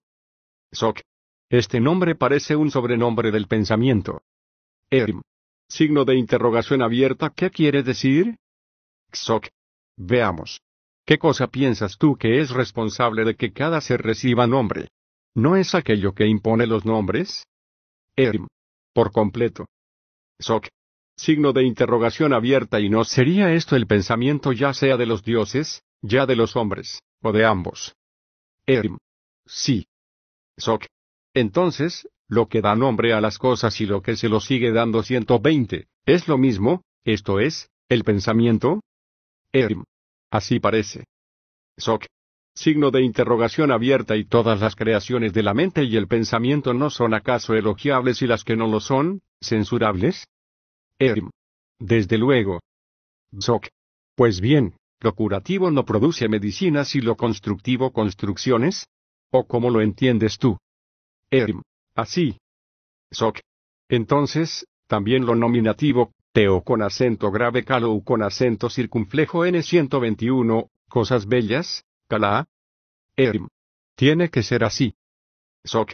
Signo de interrogación abierta y esto es, tal como decimos, el pensamiento. Erim. Desde luego. Soc. Entonces calón, lo bello, es un sobrenombre del pensamiento que produce las cosas que saludamos con el nombre de bellas. Erim. Signo de exclamación abierta claro. Esoc. Bien. De los nombres, ¿De esta clase cuál nos queda?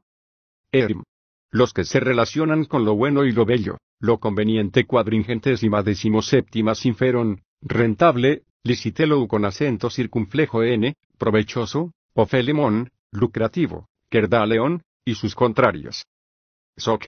En realidad, podrías encontrar ahora el significado de sinferon, conveniente, si te fijaras en lo antes dicho. Parece hermano del conocimiento, episteme, pues no significa otra cosa que el movimiento simultáneo, amáfora, del alma con las cosas. 122, lo que se obtiene en virtud de este, parece lógico que reciba el nombre de sinferón y sy con acento agudo en fora a partir de simperiferestai, moverse alrededor simultáneamente. 123. Kerdaleon, lucrativo, viene de kerdos, lucro, y kerdos manifiesta su significado si se introduce en el nombre una n, en vez de la d, califica al bien de otra forma.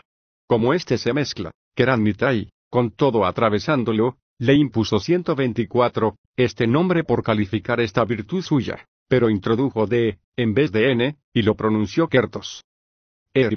Signo de interrogación abierta y licitelo con acento circunflejo n, ¿qué?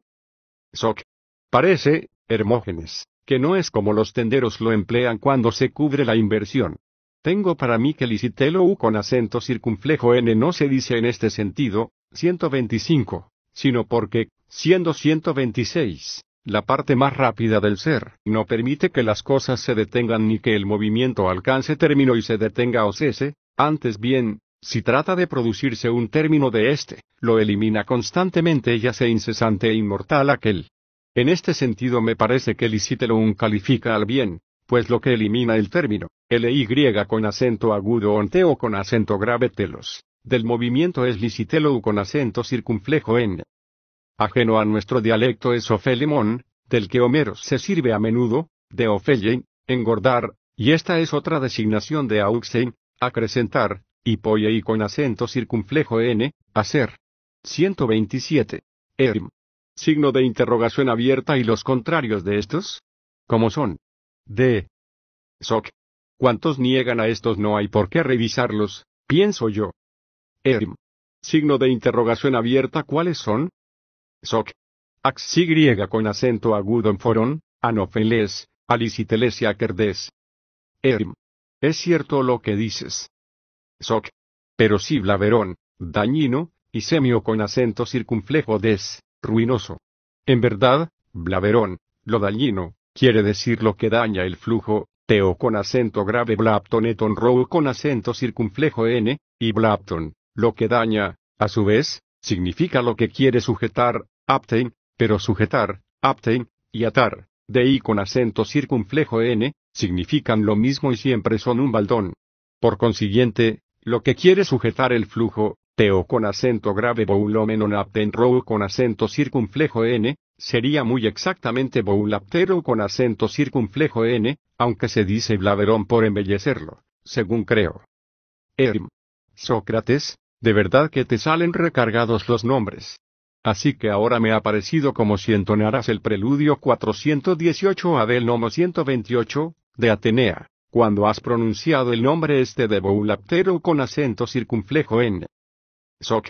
No, Hermógenes, yo no soy culpable, sino quienes le han puesto el nombre. Tienes razón, pero, ¿qué sería, pues, el nombre semio con acento circunflejo des, ruinoso? Soc. Signo de interrogación abierta, ¿qué será semio con acento circunflejo des? Mira, Hermógenes, como tengo razón cuando digo que, por añadir o quitar letras, modifican mucho el significado de los nombres, hasta el punto de que con una pequeña variación consiguen, a veces, que signifiquen lo contrario. Por ejemplo, en deon, obligatorio, he reflexionado sobre este nombre y de ello acaba de ocurrírseme lo que iba a decirte, esta nuestra hermosa lengua de hoy ha retorcido los nombres deon y semio con acento circunflejo des hasta hacerlo significar lo contrario, ha borrado lo que significan, mientras que la antigua lo muestra a las claras. Signo de interrogación abierta, ¿qué quiere decir? Soc. Te diré. Ya sabes que nuestros antepasados empleaban mucho la I y la D, 129, y sobre todo las mujeres, que son precisamente las que conservan la lengua primitiva. Ahora, sin embargo, en vez de I emplean E o E, como si en verdad fueran más magnificentes. Signo de interrogación abierta, ¿cómo es eso? Soc. Por ejemplo, los más antiguos llamaban Imeran al día y otros, Emeran, los de ahora, sin embargo, Emeran. Así es. Soc. Signo de interrogación abierta, ¿y no sabes que solo este nombre arcaico manifiesta la intención del que lo puso? En efecto, como la luz nacía de la oscuridad, con la complacencia y deseo, y sin, de los hombres, le dieron del nombre de Imeran. Signo de exclamación abierta claro. Soc. Ahora, sin embargo, no reconocerías lo que significa Emera de inflado 130, que está. Con todo, algunos estiman que ha recibido este nombre porque en verdad el día, Emera, civiliza 131, Emera poiei con acento circunflejo. Me parece bien. Soc. También sabes que al yugo, Sigón, los antiguos lo llamaban Duogón. 132. Desde luego. Soc. Y sin embargo, Sigón nada pone en claro, mientras que Duogón es un nombre justo en virtud de la unión de una yunta, Duoi con acento circunflejo n, con vistas al arrastre, Agogen. Hoy se dice Sigón, y en muchos otros casos sucede lo mismo. Claro. Soc. Pues bien, según esto, para empezar, lo que se llama deon, obligatorio, significa lo contrario de los nombres que se relacionan con el bien. Lo obligatorio es una forma de bien y se manifiesta como una atadura, desmos, e impedimento del movimiento, como si fuera hermano de lo dañino. Signo de exclamación abierta, y bien que lo parece, Sócrates. Soc. Pero no, si nos servimos de su nombre arcaico, el cual es mucho más probable que esté mejor puesto que el de ahora. Será acorde con 419 a los bienes antes aludidos, si en vez de le devuelves la i como antiguamente, en efecto, di i con diéresis son, lo que atraviesa, y no deon, significa el bien, y esto ya es un elogio. De esta forma el que pone los nombres no se contradice, 133, sino que tanto deon como ofelemón, licitelou con acento circunflejo n, kerdaleon, agatón, simferon y euporon significan lo mismo, designan con nombres distintos a lo que ordena, diacosmou con acento circunflejo n, y se mueve, ion. Y es elogiado en todas partes, mientras que lo que contiene yata recibe censuras. De otra parte, semio con acento circunflejo des, si le devuelves la de en vez de la z, de acuerdo con la lengua arcaica, se te revelará como el nombre impuesto a lo que permite el movimiento, dou con acento circunflejo tito ion, bajo la forma de mio con acento circunflejo des.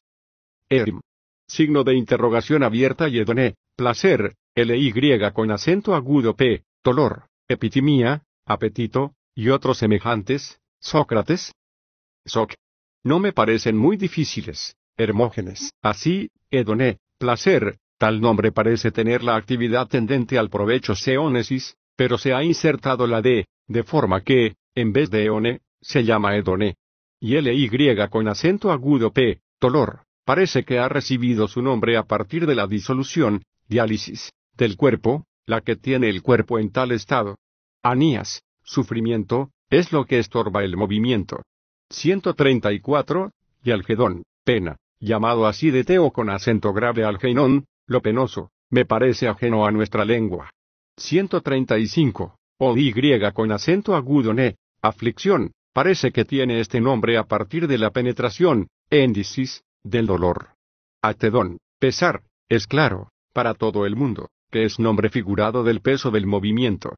Chara, alegría, parece que ha sido llamada así por la efusión, diáchisis, y facilidad del flujo, roe, del alma.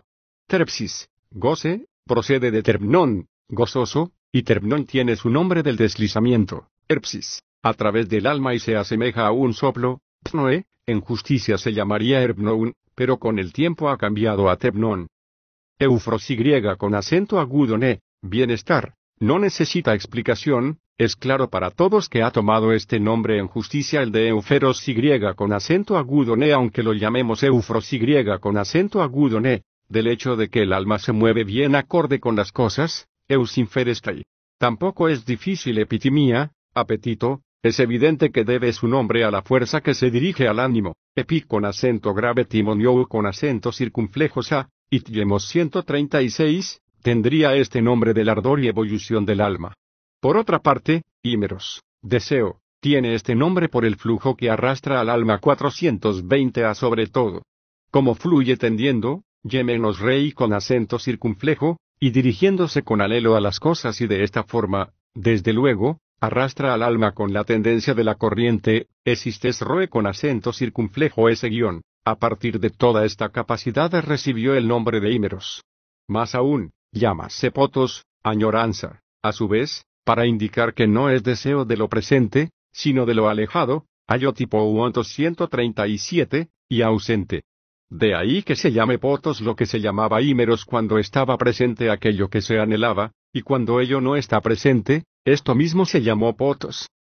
En cuanto a Eros, dado que se insinúa desde fuera, Eirei con acento circunflejo exaten, y es una corriente no connatural al que la posee, sino inducida a través de los ojos, por esta razón, a partir de Eirei con acento circunflejo n, fue llamada antiguamente Esros, pues empleábamos en vez de o, y ahora se llama Eros por el cambio de o por o. 138. Pero, ¿te queda algo aún que podamos examinar? Erim. Signo de interrogación abierta. ¿Qué te parecen doxa, opinión, y sus semejantes? Soc. Doxa, desde luego, ha recibido este nombre, o bien por la persecución, dioxis, que el alma recorre en su acechanza por saber cómo son las cosas, o bien por el disparo del arco, toxou. Pero parece, más bien, esto último. Oiesis, creencia, ciertamente, concuerda con ello, pues parece manifestar el caminar 139, del alma hacia toda cosa por ver cómo es cada uno de los seres, lo mismo que también boule, decisión, designa, de alguna manera, el disparo, volé, y boule estai significa tender a, efi estai, igual que bouleu estai, decidir. Todos estos nombres, séquito de doxa, parecen ser representaciones de volé, disparo, lo mismo que, a su vez, su contrario a boulí aparece sinónimo de atichia, hierro, en la medida en que no alcanza ni obtiene aquello a lo que disparaba, aquello que deseaba o deliberaba, ni aquello a lo cual tendía. Erim. Sócrates, me parece que estos nombres los sacas ya a borbotones. Soc. Es que ya corro 140, hacia la meta. Ahora bien, todavía quiero explicar a Nanke, necesidad, puesto que va a continuación de estos, y ecousión, voluntario. Ecousión es lo que cede, teo con acento grave y con acento circunflejo con, y no ofrece resistencia. Como digo, estaría representado por este nombre, que está de conformidad con la voluntad, poule, lo que cede al movimiento, teo con acento grave y con acento circunflejo con toyonti. Lo ananca y con acento circunflejo on, por el contrario, y lo que ofrece resistencia, siendo contrario a la boulesis, sería lo referente al error y a la ignorancia, y se asemeja a un viaje por las angosturas, aunque por ella, puesto que éstas dificultan el caminar por ser difíciles, ásperas y escabrosas. Quizá, pues, tomó de aquí su nombre, porque se asemeja a un viaje por lo angosto. Pero, mientras nos queden fuerzas, no las dejemos de caer. Con que no decaigas tú y sigue interrogando. 421 Aerim. Te pregunto ya por lo más importante y bello, la verdad, aletheia, y la falsedad, seu con acento circunflejo o 2, el ser, teo con acento grave on, y, precisamente, aquello sobre lo que versa nuestra conversación, el nombre, onoma, ¿por qué tiene este nombre? Soc. Bien. ¿Hay algo a lo que llames investigar, Maestai? Erim. Sí, a buscar, CTI con acento circunflejo en. Soc. Pues parece un nombre contracto a partir de una oración, la cual significa que onoma es el ser, on, sobre el que precisamente se investiga. Aunque lo reconocerías mejor en aquello que llamamos onomastón, nombrable, aquí significa abiertamente que ello es el ser del que hay una investigación, o con acento grave n o con acento circunflejo más maestín. Ve en cuanto a aletheia, verdad, también se ha contraído igual que los otros, pues parece que con esta locución se califica al movimiento divino del ser, a la verdad en tanto que es un viaje divino, sei con acento circunflejo au con acento circunflejo saale. Mientras que seu con acento circunflejo 2 es lo contrario del movimiento. De nuevo, pues, se nos presenta cubierto de oprobios lo que retiene y obliga a descansar, se asemeja a los dormidos, cateudousi, aunque la adición de ps oculta el significado del nombre.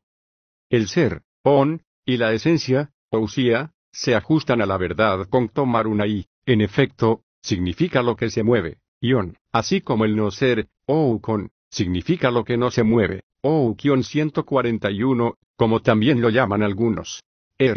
Signo de exclamación abierta. Esto sí que me parece, Sócrates, que lo has destrozado 142, como un nombre. Pero si alguien te preguntara, en relación con ion, reon y dou con acento circunflejo n, ¿cuál es la exactitud de estos nombres? 143. Soc. Guión. ¿Qué le contestaríamos? ¿Quieres decir esto, no? Desde luego. Soc. Bueno, hace un momento hemos encontrado un medio de que pareciera que nuestra respuesta tenía algún valor. Signo de interrogación abierta. ¿Cuál? Soc. Decir que es extranjero aquello que desconocemos. Podría ser, quizás, que alguno de ellos lo sea en verdad, o podría ser que los nombres primitivos sean imposibles de investigar debido a su antigüedad. Y es que con tanto revolver los nombres, no sería extraño que nuestra antigua lengua, comparada con la de hoy, en nada difiera de una lengua bárbara. Desde luego que no dices nada fuera de propósito. Soc. Lo que digo es muy razonable, claro. Sin embargo, no creo que nuestra causa 144 admita excusas. Hay que analizarlo tenazmente. Pensemos, pues, si alguien preguntara, una y otra vez, por aquellas elocuciones con las cuales se expresa un nombre y, a su vez, por aquellos elementos con los que se expresa una locución y no dejara de hacerlo, ¿no es acaso inevitable que el que contesta termine por callarse? Pienso que sí. Soc.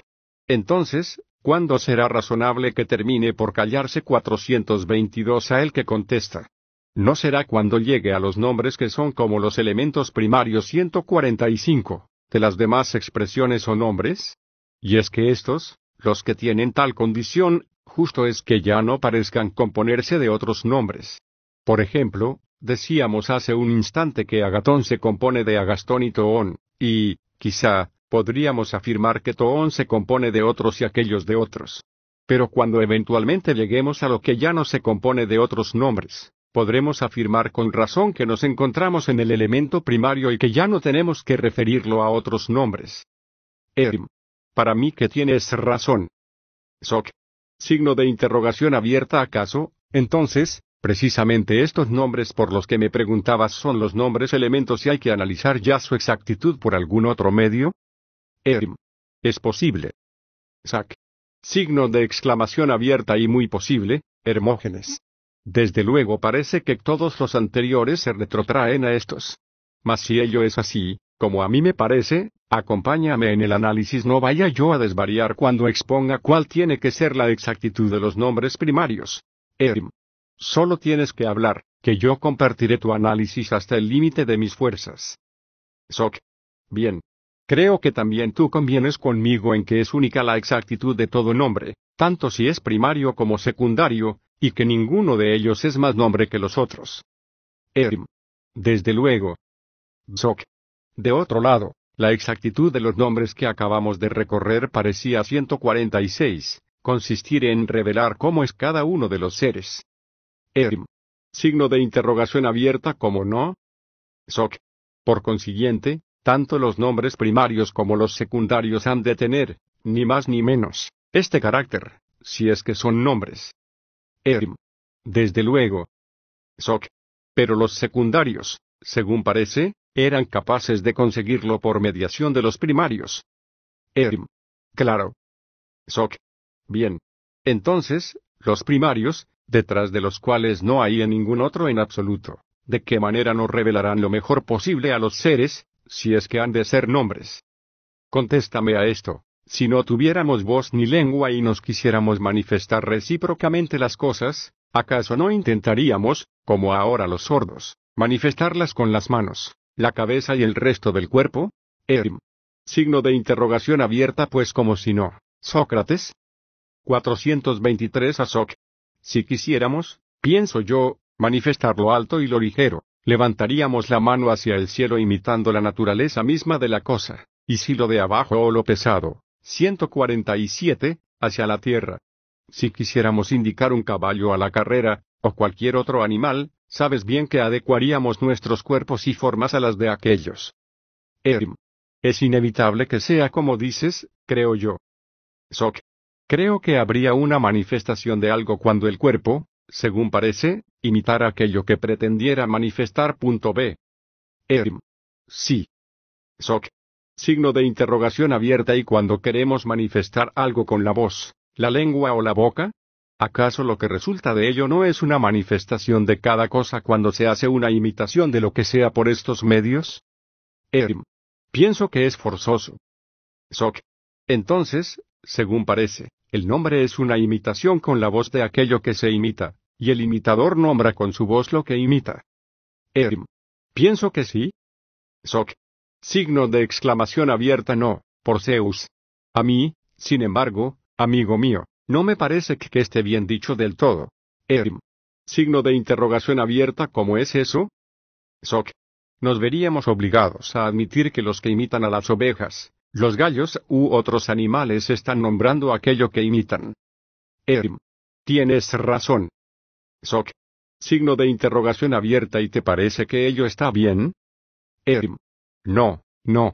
¿Pero qué clase de imitación sería el nombre, Sócrates? Soc. En primer lugar, no lo es, según mi opinión, si imitamos las cosas lo mismo que imitamos con la música, por más que también aquí lo hagamos con la voz. En segundo lugar, no porque imitemos también nosotros lo que imita la música creo yo que estemos nombrando. Y me refiero a lo siguiente: tienen las cosas, cada una de ellas, sonido y forma, y la mayoría, al menos color. Desde luego. 424. Soc. Entonces, si acaso se imitan estas propiedades, el arte que abarca tales imitaciones no parece que sea el arte de nombrar. Serán, más bien, la música y la pintura, ¿no? Sí. Soc. Signo de interrogación abierta. ¿Y qué me dice de esto otro? ¿No te parece que cada cosa tiene una esencia lo mismo que un color y cuántas propiedades citábamos hace un instante? Y antes que nada, el color mismo y la voz no tiene cada uno su esencia, lo mismo que todo cuanto merece la predicación de ser. Pienso que sí. Soc. Signo de interrogación abierta. ¿Pues qué? Si alguien pudiera imitar esto mismo, la esencia de cada cosa, con letras y sílabas, ¿no manifestaría acaso lo que es cada cosa? ¿O no es así? Desde luego. Soc.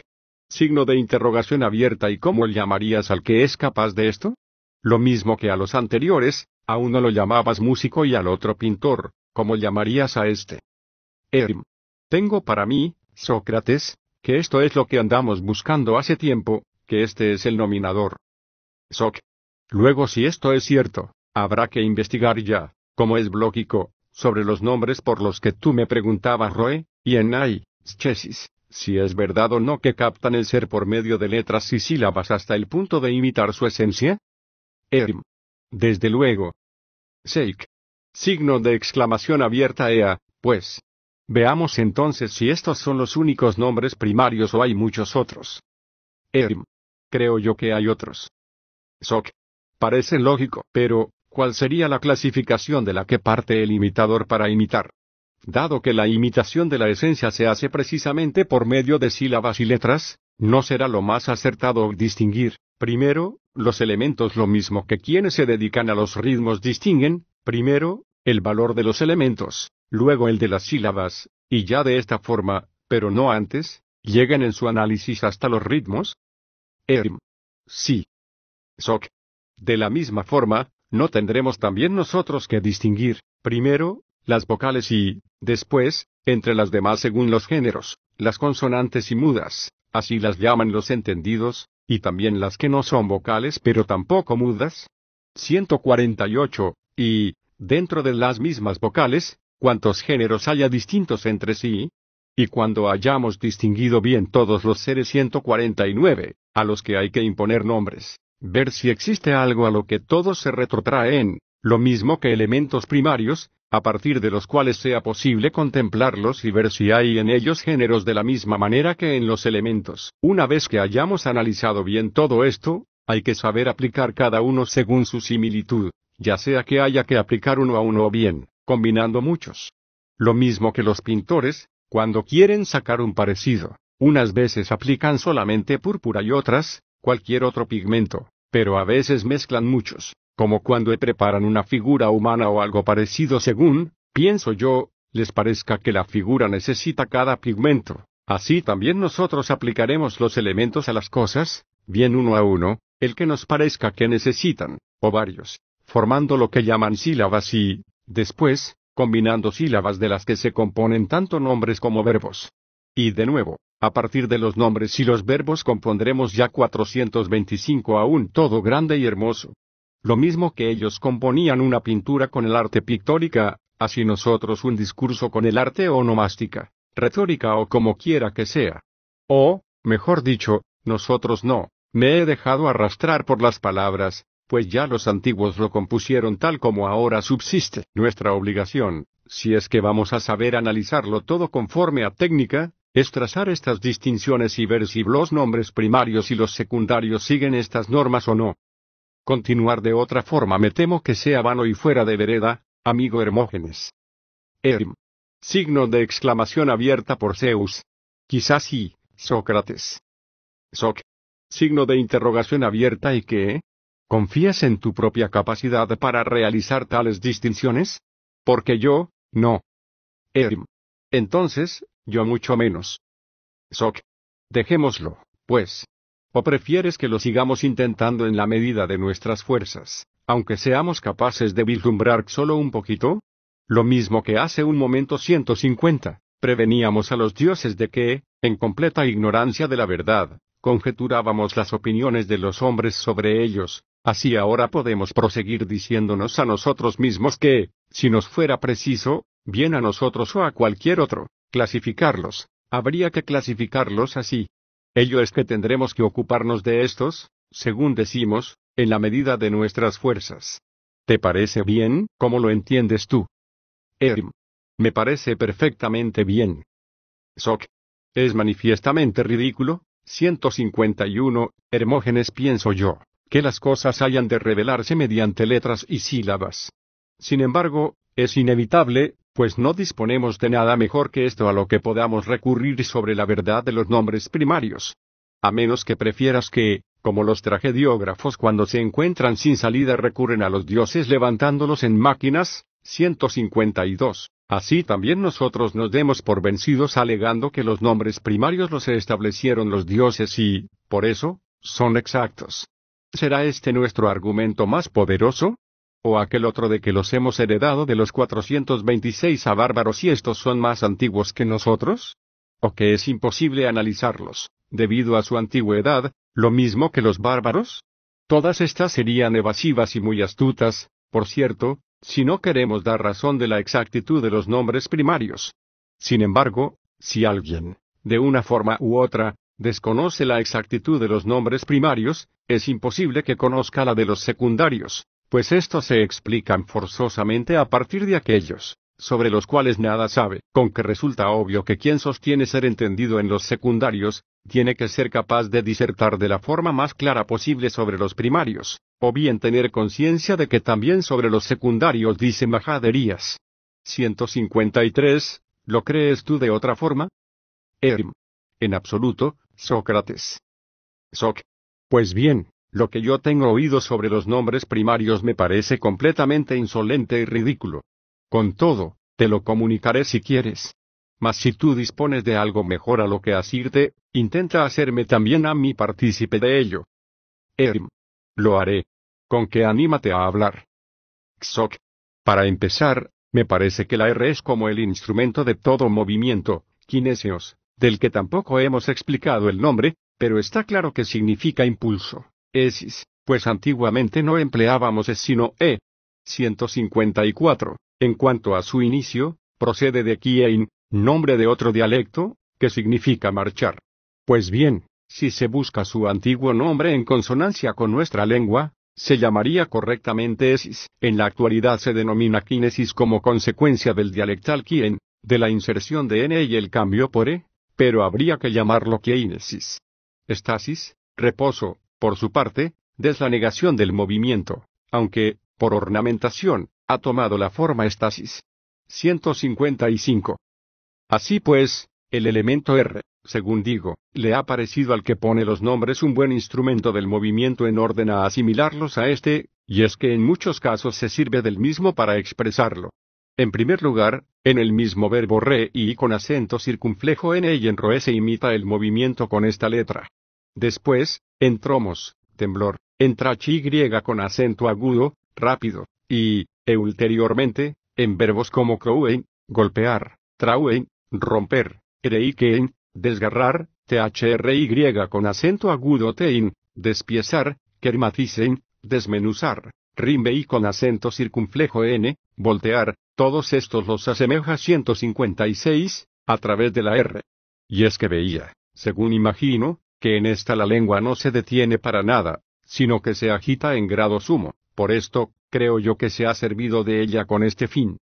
Y de la I, a su vez, para expresar todo lo sutil, lo que precisamente podría atravesarlo todo mejor. Por ello reproduce la acción de moverse cuadringentésima vigésima séptima y en la I y lanzarse, y está ahí, por medio de la I. Lo mismo que con la PH, la PS, la S y la Z, siendo letras con aspiración, reproduce formando sus nombres con ellas todo lo que es así, lo frío, sillón, lo que hierve, seon, el agitarse, sei está ahí, y, en general, la agitación, seismos. Cuando quiere, pues, imitar lo ventoso, el que pone los nombres parece aplicar tales letras en la mayoría de los casos. De otro lado, parece que ha considerado útil servirse de la capacidad de comprensión y retención de la lengua en deite para reproducir la atadura, desmos, y el reposo, estasis. Y viendo que la lengua resbala, sobre todo, en la L por semejanza dio el nombre a las cosas lisas, leía, y al mismo verbo resbalar, olistane, así como a lo grasiento, liparón, y lo viscoso, colo con acento circunflejo des. Y como la G puede contener a la lengua al deslizarse esta, reprodujo así lo pegajoso, glistron, lo dulce, glic y con acento agudo, y lo glutinoso, gloio con acento circunflejo des. Se percibiendo, por otra parte, la interioridad del sonido en N, puso los nombres de dentro, endon, y las interioridades, tea con acento grave en tos, con la intención de imitar los hechos con las letras. La A se la adjudicó a lo grande, megas, y la E a la extensión, M con acento circunflejo cos, porque son grandes estas letras. Y como necesitaba la O como símbolo para lo redondo, gongilon, se sirvió sobre todo de esta para formar la mezcla del nombre. 157. Es evidente que el legislador redujo también las demás nociones a letras y sílabas, creando un signo y un nombre para cada uno de los seres, y, a partir de aquí, compuso el resto mediante la imitación con estos mismos elementos. De esta es, Hermógenes, mi opinión sobre la exactitud de los nombres, a menos que aquí, Crátilo, tenga otra cosa que decir. Signo de exclamación abierta. Claro que sí, Sócrates.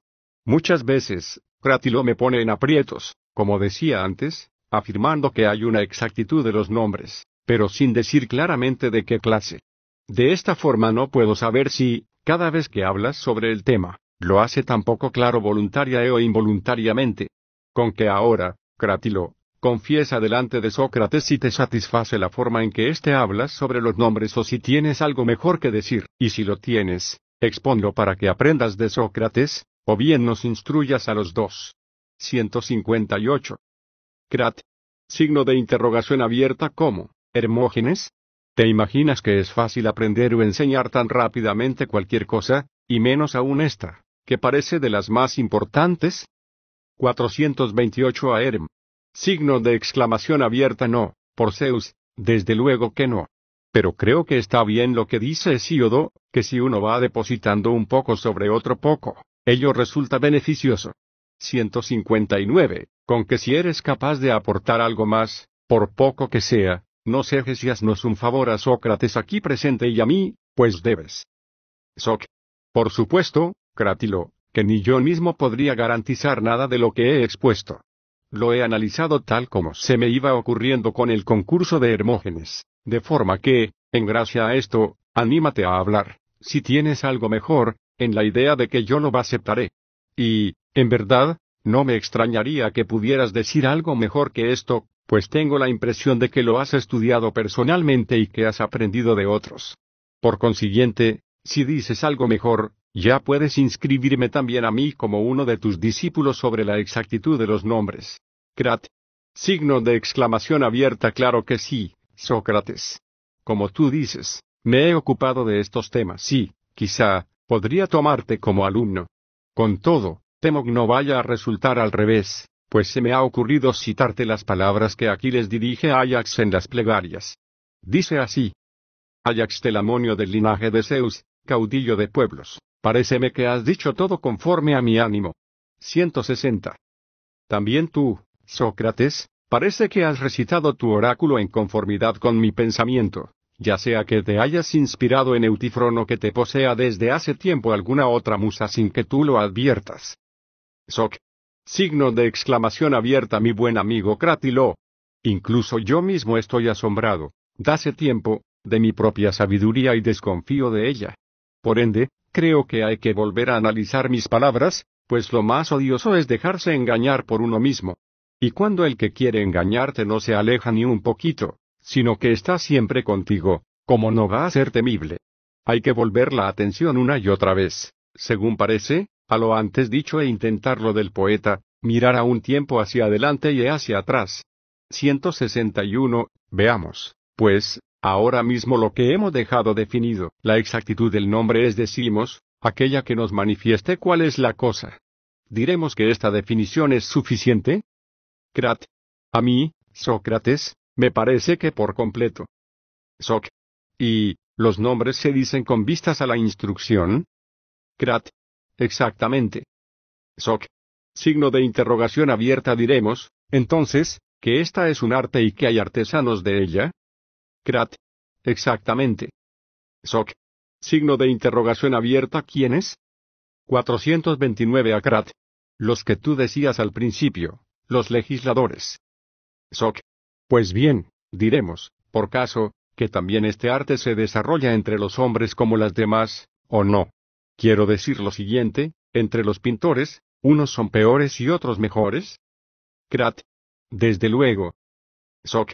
Entonces, los mejores hacen mejor sus obras, las pinturas, y los otros, peor. Y lo mismo los arquitectos, unos hacen las casas más bellas y otros más feas. Crat. Sí. Soc. Signo de interrogación abierta. ¿Acaso, entonces, también los legisladores hacen sus propias obras unos más bellas y otros más feas? Crat. Opino que esto ya no. Soc. Signo de interrogación abierta. ¿Es que no te parece que, entre las leyes, unas son mejores y otras peores? Crat. De ninguna manera.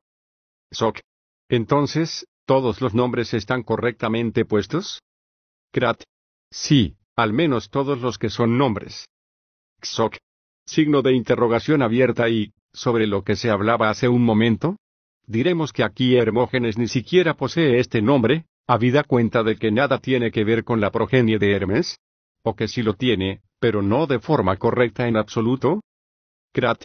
Yo opino, Sócrates, que ni siquiera lo tiene, solo lo parece, y que este es el nombre de otro, de aquel a quien corresponda también tal naturaleza.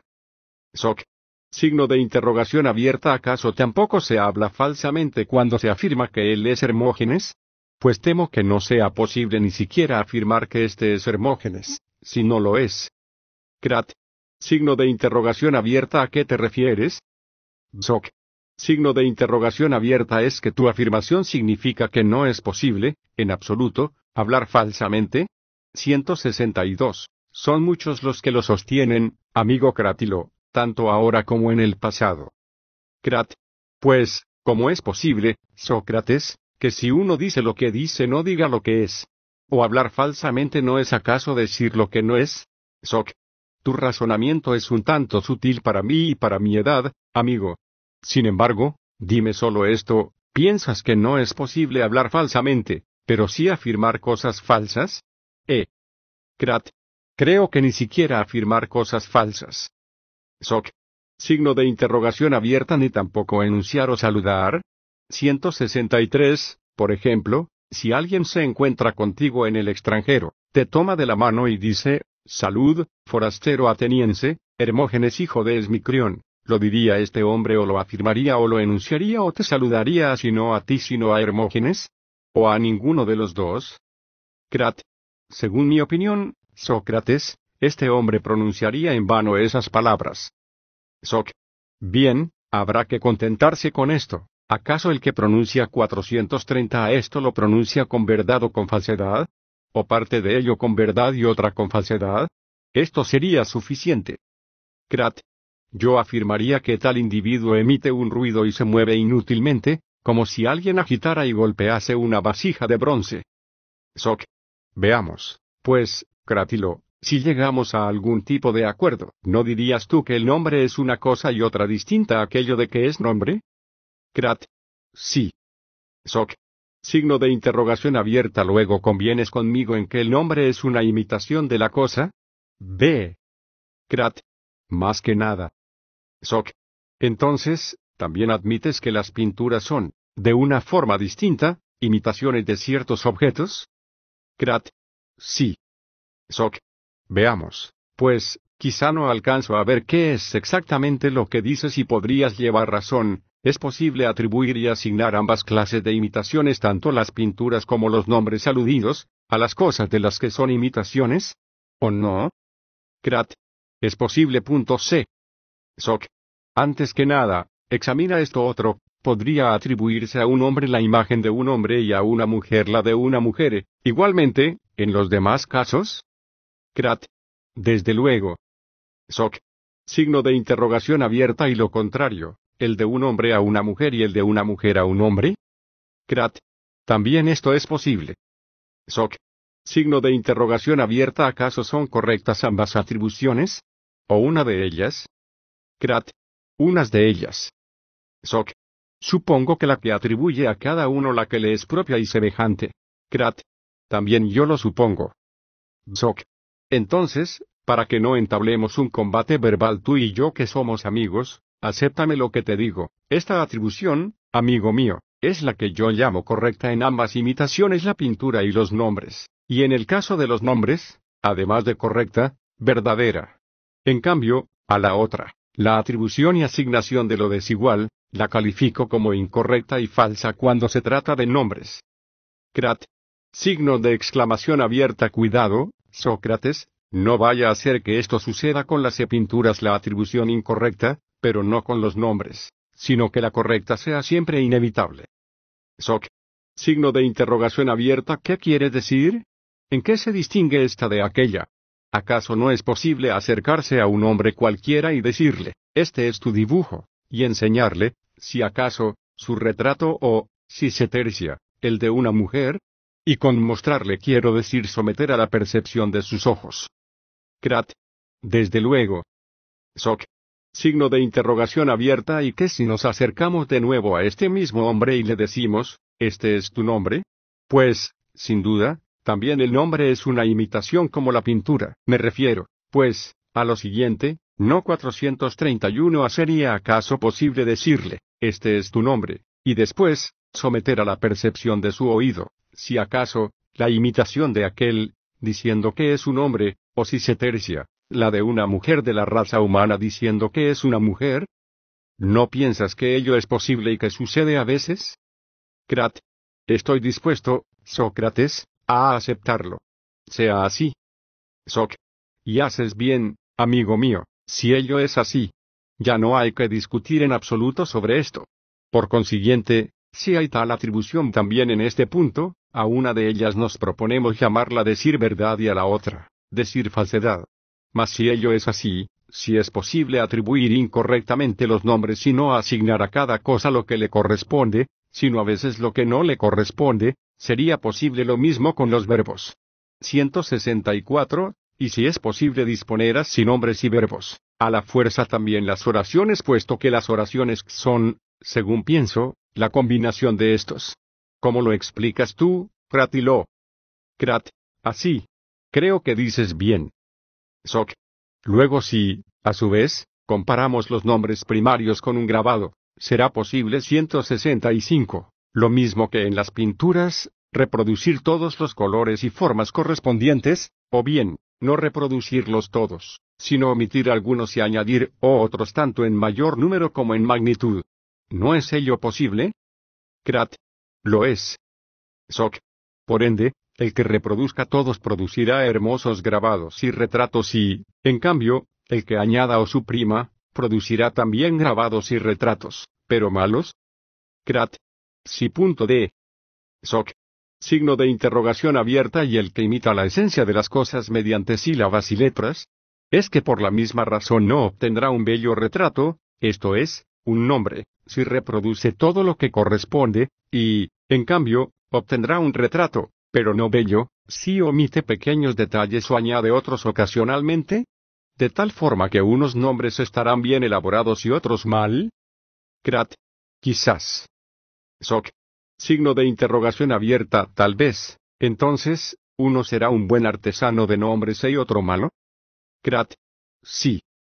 Soc. Y este tiene el nombre de legislador. Crat. Sí. Soc. Luego, quizá, por Zeus, lo mismo que en las otras artes, un legislador será bueno y otro malo si es que en lo anterior hemos llegado a un acuerdo. Crat. Eso es.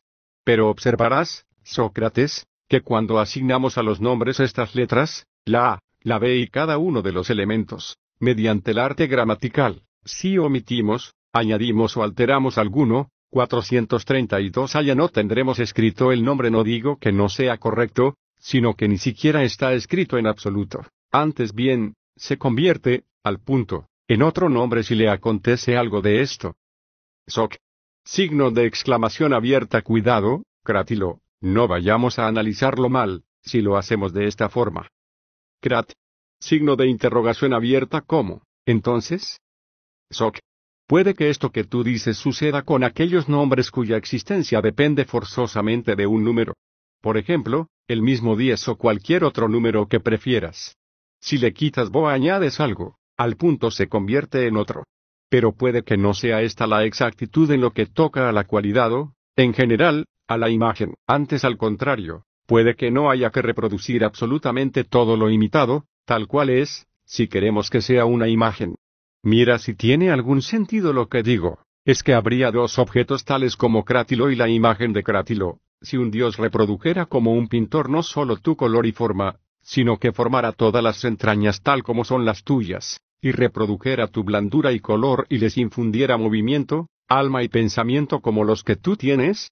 En una palabra, si pusiera a tu lado un duplicado exacto de todo lo que tú tienes, ¿habría entonces un Crátilo y una imagen de Crátilo o dos Crátilos? Crat. Paréceme, Sócrates, que serían dos Crátilos. Soc. Signo de interrogación abierta. ¿No ves, entonces, amigo mío, que hay que buscar en la imagen una exactitud distinta de las que señalábamos ahora mismo? De signo de interrogación abierta. Que no hay que admitir a la fuerza que si le falta o le sobra algo ya no es una imagen. ¿No te percatas de lo mucho que les falta a las imágenes para tener lo mismo que aquello de lo que son imágenes? Crat. Sí, sí. Soc. Sería ridículo, Crátilo, lo que experimentarían por culpa de los nombres aquellas cosas de las que los nombres son nombres, si todo fuera igual a ellos en todos los casos. Pues todo sería doble y nadie sería capaz de distinguir cuál es la cosa y cuál el nombre. Crat. Dices verdad. Soc. Pues bien, noble amigo, ten valor y concede que un nombre está bien puesto y otro no.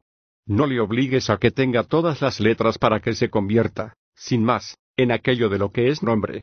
Permite que se añada una letra que no le corresponde, y si una letra, también un nombre dentro de la frase, y si un nombre, admite también que se aplique dentro del discurso una frase que no corresponda a la realidad.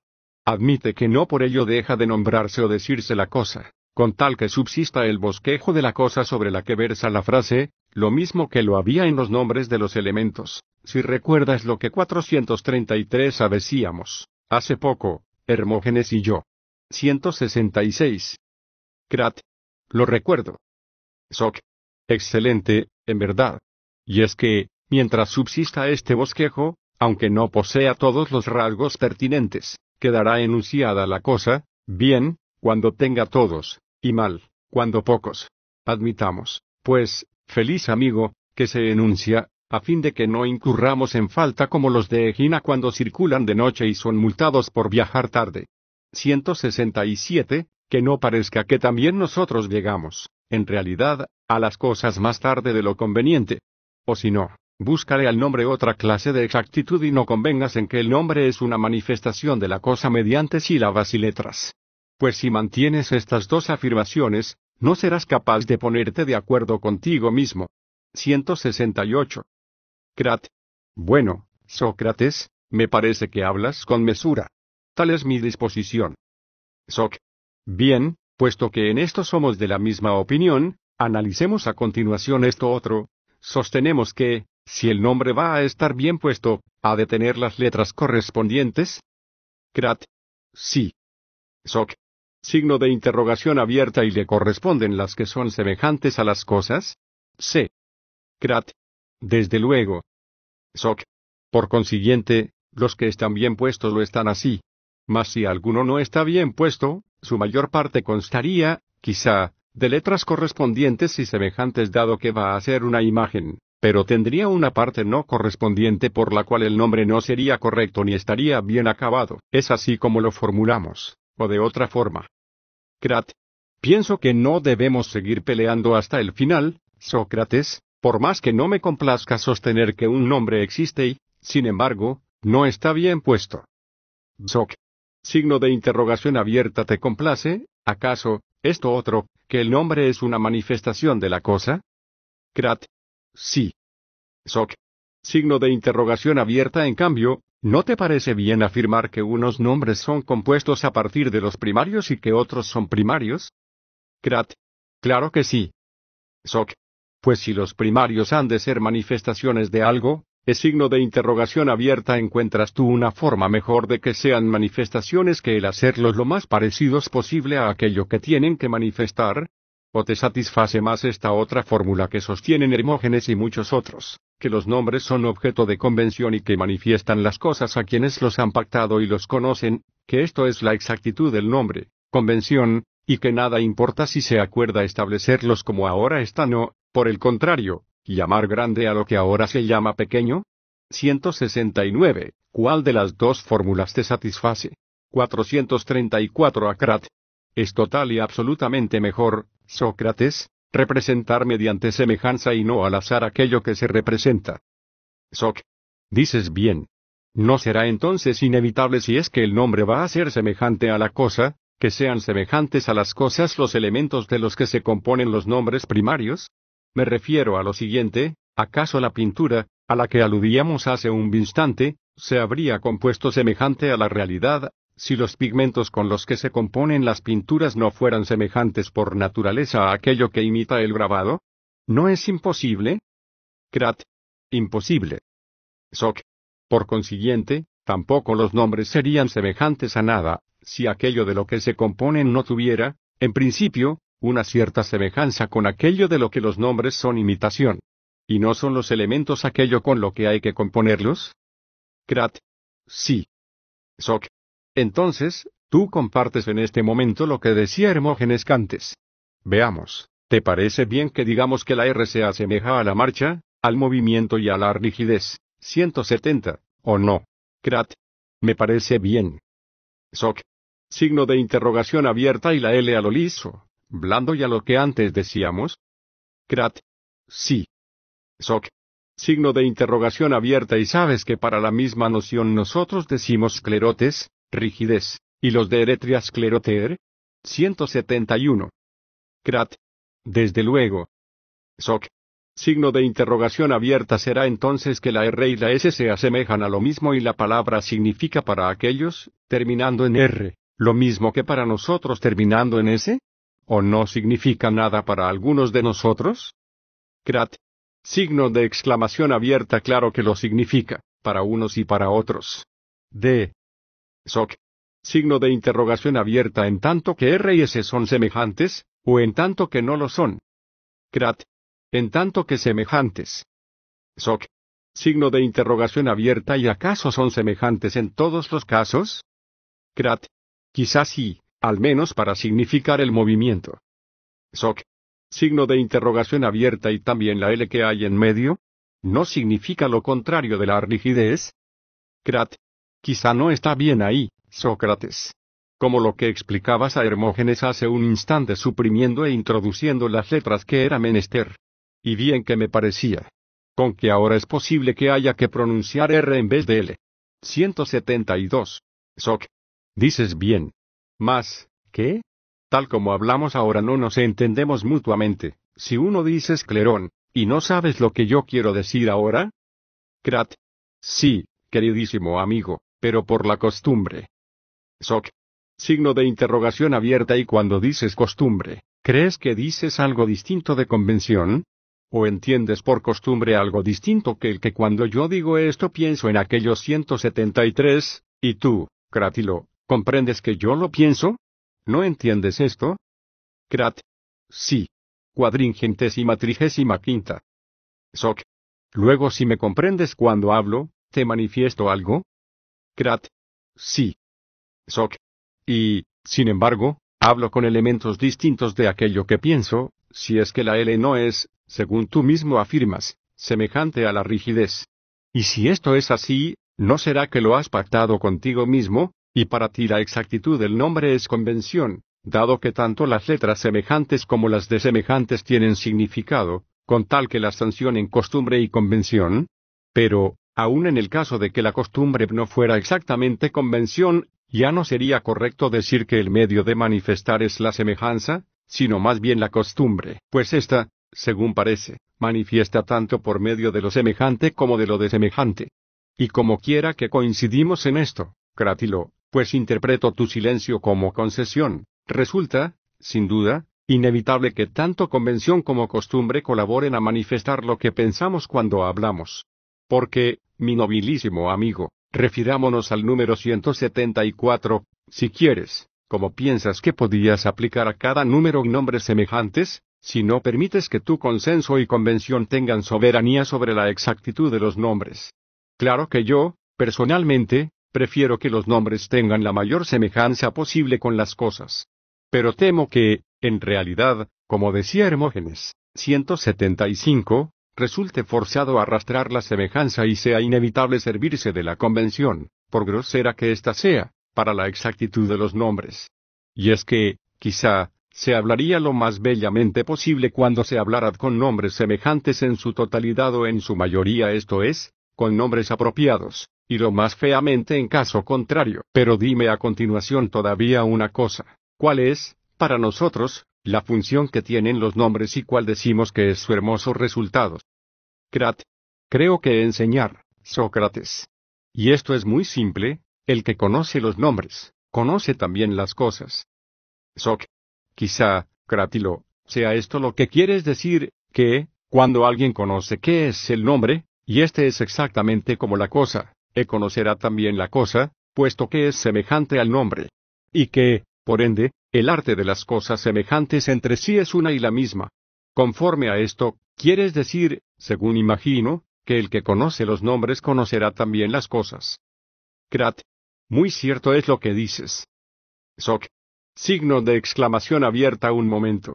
Veamos cuál sería esta forma de enseñanza, a la que ahora te refieres, y si por más que ésta sea mejor, existe otra, o no hay otra que esta. ¿Qué opinas de las dos alternativas? 436 Crat. Esto es lo que yo supongo, que no existe otra en absoluto y que esta es única y la mejor. Soc. Signo de interrogación abierta. ¿Acaso sucede lo mismo con el descubrimiento de los seres, que el que descubre los nombres descubre también aquello de lo que son nombres? ¿O hay que buscar y descubrir por otro procedimiento, y en cambio, conocer por este? Crat. Hay que buscar y descubrir absolutamente por este mismo procedimiento y en las mismas condiciones. Soc. Veamos, pues, Crátilo.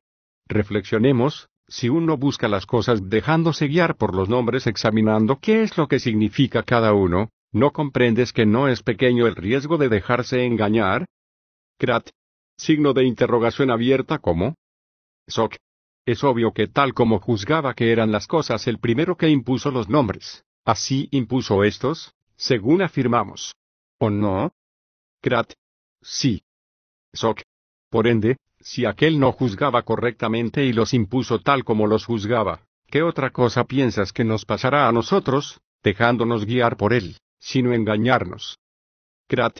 Mas puede que no sea así, Sócrates, sino que el que impone los nombres lo haga forzosamente con conocimiento.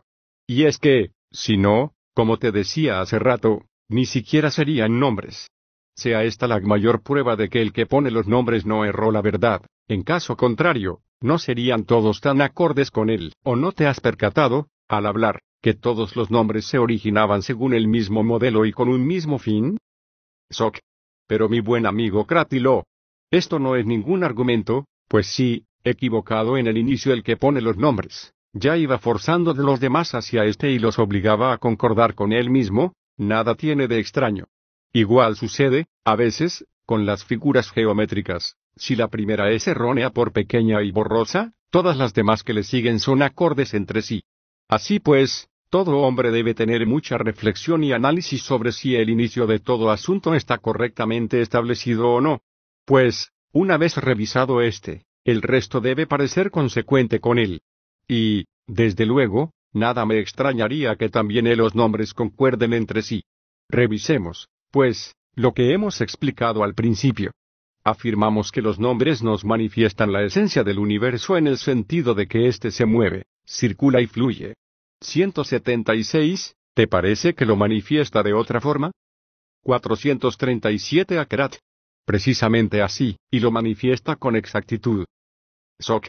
Pues bien, tomemos entre ellos, en primer lugar, el de episteme y examinemos cuán equívoco es, más parece significar que detiene nuestra alma sobre las cosas que el que se mueva con ellas, y es más exacto pronunciar su inicio como ahora que no episteme, insertando una e. 177. Ve después, ve bayón, consistente, es imitación de base, basis, y reposo, estasis, que no de movimiento. Luego, historia mismo significa que detiene el flujo, istes y rou con acento circunflejo en. También pistón, firme, significa, a todas luces, lo que detiene, istán. A continuación, neme, recuerdo, significa, para cualquiera, que hay reposo en el alma, moneten y sichei, y no movimiento. Y si quieres, amartía, hierro, y sinfora, accidente 178, siempre que uno se deje guiar por el nombre, parecen idénticos a la comprensión, sanesis, de antes, a la ciencia, episteme, y a todos los otros nombres que hacen referencia a los valores serios. Todavía más, amatía, ignorancia, y acolasía, intemperancia, parecen cercanos a estos. En efecto, amatía se manifiesta como el movimiento de lo que marcha en compañía del Dios, por eiatou con acento circunflejo a amateo con acento circunflejo y ontos, y, a su vez, acolasía exactamente como seguimiento de las cosas, acoloutiateo con acento circunflejo is pragmasi. De esta forma, los nombres que el uso impone a las nociones peores se nos manifiestan exactamente iguales que los de las mejores. 179. Creo que si uno se molestara, descubriría muchos otros, a partir de los cuales podría pensar que quien establece los nombres quiere manifestar las cosas, no en movimiento o circulación, sino en reposo. Crat. Sin embargo, Sócrates, ya ves que la mayoría los ha manifestado de la otra forma. Soc. Signo de interrogación abierta. ¿Qué significa entonces esto, Crátilo? ¿Contaremos los nombres como votos y en esto consistirá su exactitud? ¿Es que el mayor número de cosas que se vea que significan los nombres va a ser el verdadero? Crat. No es lógico, desde luego. Soc. Signo de exclamación abierta. De ninguna manera, amigo. Con que dejemos esto así y regresemos al punto desde el cual hemos llegado aquí. Pues ya anteriormente, 438 así recuerdas, afirmabas que el que impone los nombres habla de ponerlos, forzosamente, con conocimiento, a aquello a lo que se los imponía. ¿Acaso sigues opinando todavía así, o no? Crat. Todavía. Soc. Signo de interrogación abierta. Entonces afirmas también que el que puso los primarios los puso con conocimiento. Crat. Con conocimiento. Soc. Entonces, ¿con qué nombres conoció o descubrió las cosas, si los primarios aún no estaban puestos y, de otro lado, sostenemos que es imposible conocer o descubrir las cosas si no es conociendo los nombres o descubriendo qué cosas significan? Crat. Creo, Sócrates, que objetas algo grave. Soc. Por consiguiente, ¿en qué sentido diremos que impusieron los nombres con conocimiento, o que son legisladores, antes de que estuviera puesto nombre alguno y ellos lo conocieran, dado que no hay otra forma de conocer las cosas que a partir de los nombres. Pienso yo, Sócrates, que la razón más verdadera sobre el tema es esta: existe una fuerza superior a la del hombre 180, que impuso a las cosas los nombres primarios, de forma que es inevitable que sean exactos. Signo de interrogación abierta. ¿Y crees tú que el que los puso, si era un dios o un demon, los habría puesto en contradicción consigo mismo, o piensas que no tiene valor lo que acabamos de decir?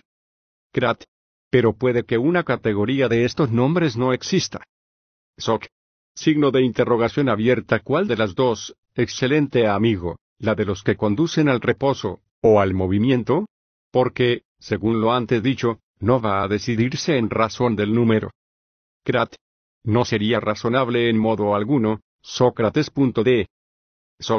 Por tanto, si los nombres se encuentran enfrentados y los unos afirman que son ellos los que se asemejan a la verdad, y los otros que son ellos, ¿con qué criterio lo vamos ya a discernir o a qué recurrimos? Desde luego, no a otros distintos, pues no los hay, con que habrá que buscar, evidentemente, algo ajeno a los nombres que nos aclare sin necesidad de nombres cuáles de ellos son los verdaderos, que nos demuestre claramente la verdad de los seres. Así pienso yo. Por consiguiente, es posible, según parece, conocer los seres sin necesidad de nombres, siempre que las cosas sean así. Claro. 439 a Entonces, ¿por qué otro procedimiento esperas todavía en poder conocerlos? ¿Acaso por otro distinto del que es razonable y justísimo, a saber, unos seres por medio de otros, si es que tienen algún parentesco, o ellos por sí mismos? Pues, sin duda, un procedimiento ajeno y distinto de ellos pondría de manifiesto algo distinto y ajeno, pero no a ellos. Me parece que dices verdad. Signo de exclamación abierta. Un momento, por Zeus. ¿Es que no hemos acordado muchas veces que los nombres bien puestos son parecidos a los seres de los que son nombres y que son imagen de las cosas? Sí. Por consiguiente, si es posible conocer las cosas principalmente a través de los nombres, pero también por sí mismas, ¿cuál será el más bello y claro conocimiento? Conocer a partir de la imagen si ella misma tiene un cierto parecido con la realidad de la que sería imagen. Partiendo de la realidad, conocer la realidad misma y si su imagen está convenientemente lograda. Me parece forzoso que a partir de la realidad. En verdad, puede que sea superior a mis fuerzas y a las tuyas dilucidar de qué forma hay que conocer o descubrir los seres, y habrá que contentarse con llegar a este acuerdo, que no es a partir de los nombres, sino que hay que conocer y buscar los seres en sí mismos, más que a partir de los nombres. Parece claro, Sócrates. Pues bien, examinemos todavía a fin de que esos muchos nombres que tienden a lo mismo no nos engañen. Sí, en realidad, quienes los impusieron lo hicieron en la idea de que todo se mueve y fluye, así opino yo personalmente que pensaban, o bien, si acaso esto no es así, son ellos mismos los que se agitan como si se hubieran precipitado en un remolino y tratan de arrastrarnos en su caída. 181, porque considera, admirable Crátilo, lo que yo sueño a veces, diremos que hay algo bello y bueno en sí, y lo mismo con cada uno de los seres, ¿o no? 182c. Creo yo que sí, Sócrates. Consideremos, entonces, la cosa en sí. No si hay un rostro hermoso o algo por el estilo y parece que todo fluye, sino si vamos a sostener que lo bello en sí es siempre tal cual es. Por fuerza. Signo de interrogación abierta. ¿Acaso, pues, será posible calificarlo con exactitud afirmando, primero, que existe y, después, que es tal cosa, si no deja de evadirse? ¿O, al tiempo que hablamos, se convierte forzosamente en otra cosa, se evade y ya no es así? Por fuerza. Signo de interrogación abierta. ¿Cómo, entonces, podría tener alguna existencia aquello que nunca se mantiene igual? Pues si un momento se mantiene igual, es evidente que, durante ese tiempo, no cambia en absoluto. Y si siempre se mantiene igual y es lo mismo, ¿cómo podría ello cambiar o moverse, si no abandona su propia forma? De ninguna manera. Pero es más, tampoco podría ser conocido por nadie. Pues en el instante mismo en que se acercara quien va a conocerlo, se convertiría en otra cosa distinta, de forma que no podría conocerse qué 440 cosa es o cómo es. Ninguna clase de conocimiento, en verdad, conoce cuando su objeto no es de ninguna manera. Crat. Es como tú dices. Soc. Pero es razonable sostener que ni siquiera existe el conocimiento, Crátilo, si todas las cosas cambian y nada permanece, pues si esto mismo, el conocimiento, no dejara de ser conocimiento, permanecería siempre y sería conocimiento. Pero si, incluso, la forma misma de conocimiento cambia, simultáneamente cambiaría a otra forma de conocimiento y ya no sería conocimiento. Si siempre está cambiando, no podría haber siempre conocimiento y, conforme a este razonamiento, no habría ni sujeto ni objeto de conocimiento. En cambio, si hay siempre sujeto, si hay objeto de conocimiento, si existe lo bello, lo bueno y cada uno de los seres, es evidente, para mí, que lo que ahora decimos nosotros no se parece en absoluto al flujo ni al movimiento. Sé por consiguiente, puede que no sea fácil dilucidar si ello es así, o es como afirman los partidarios de Heráclito y muchos otros.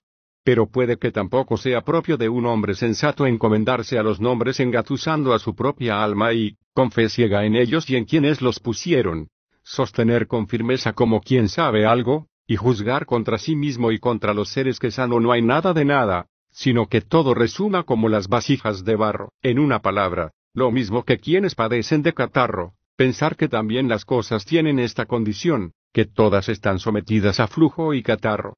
En definitiva, Crátilo, quizá las cosas sean así, o quizá no.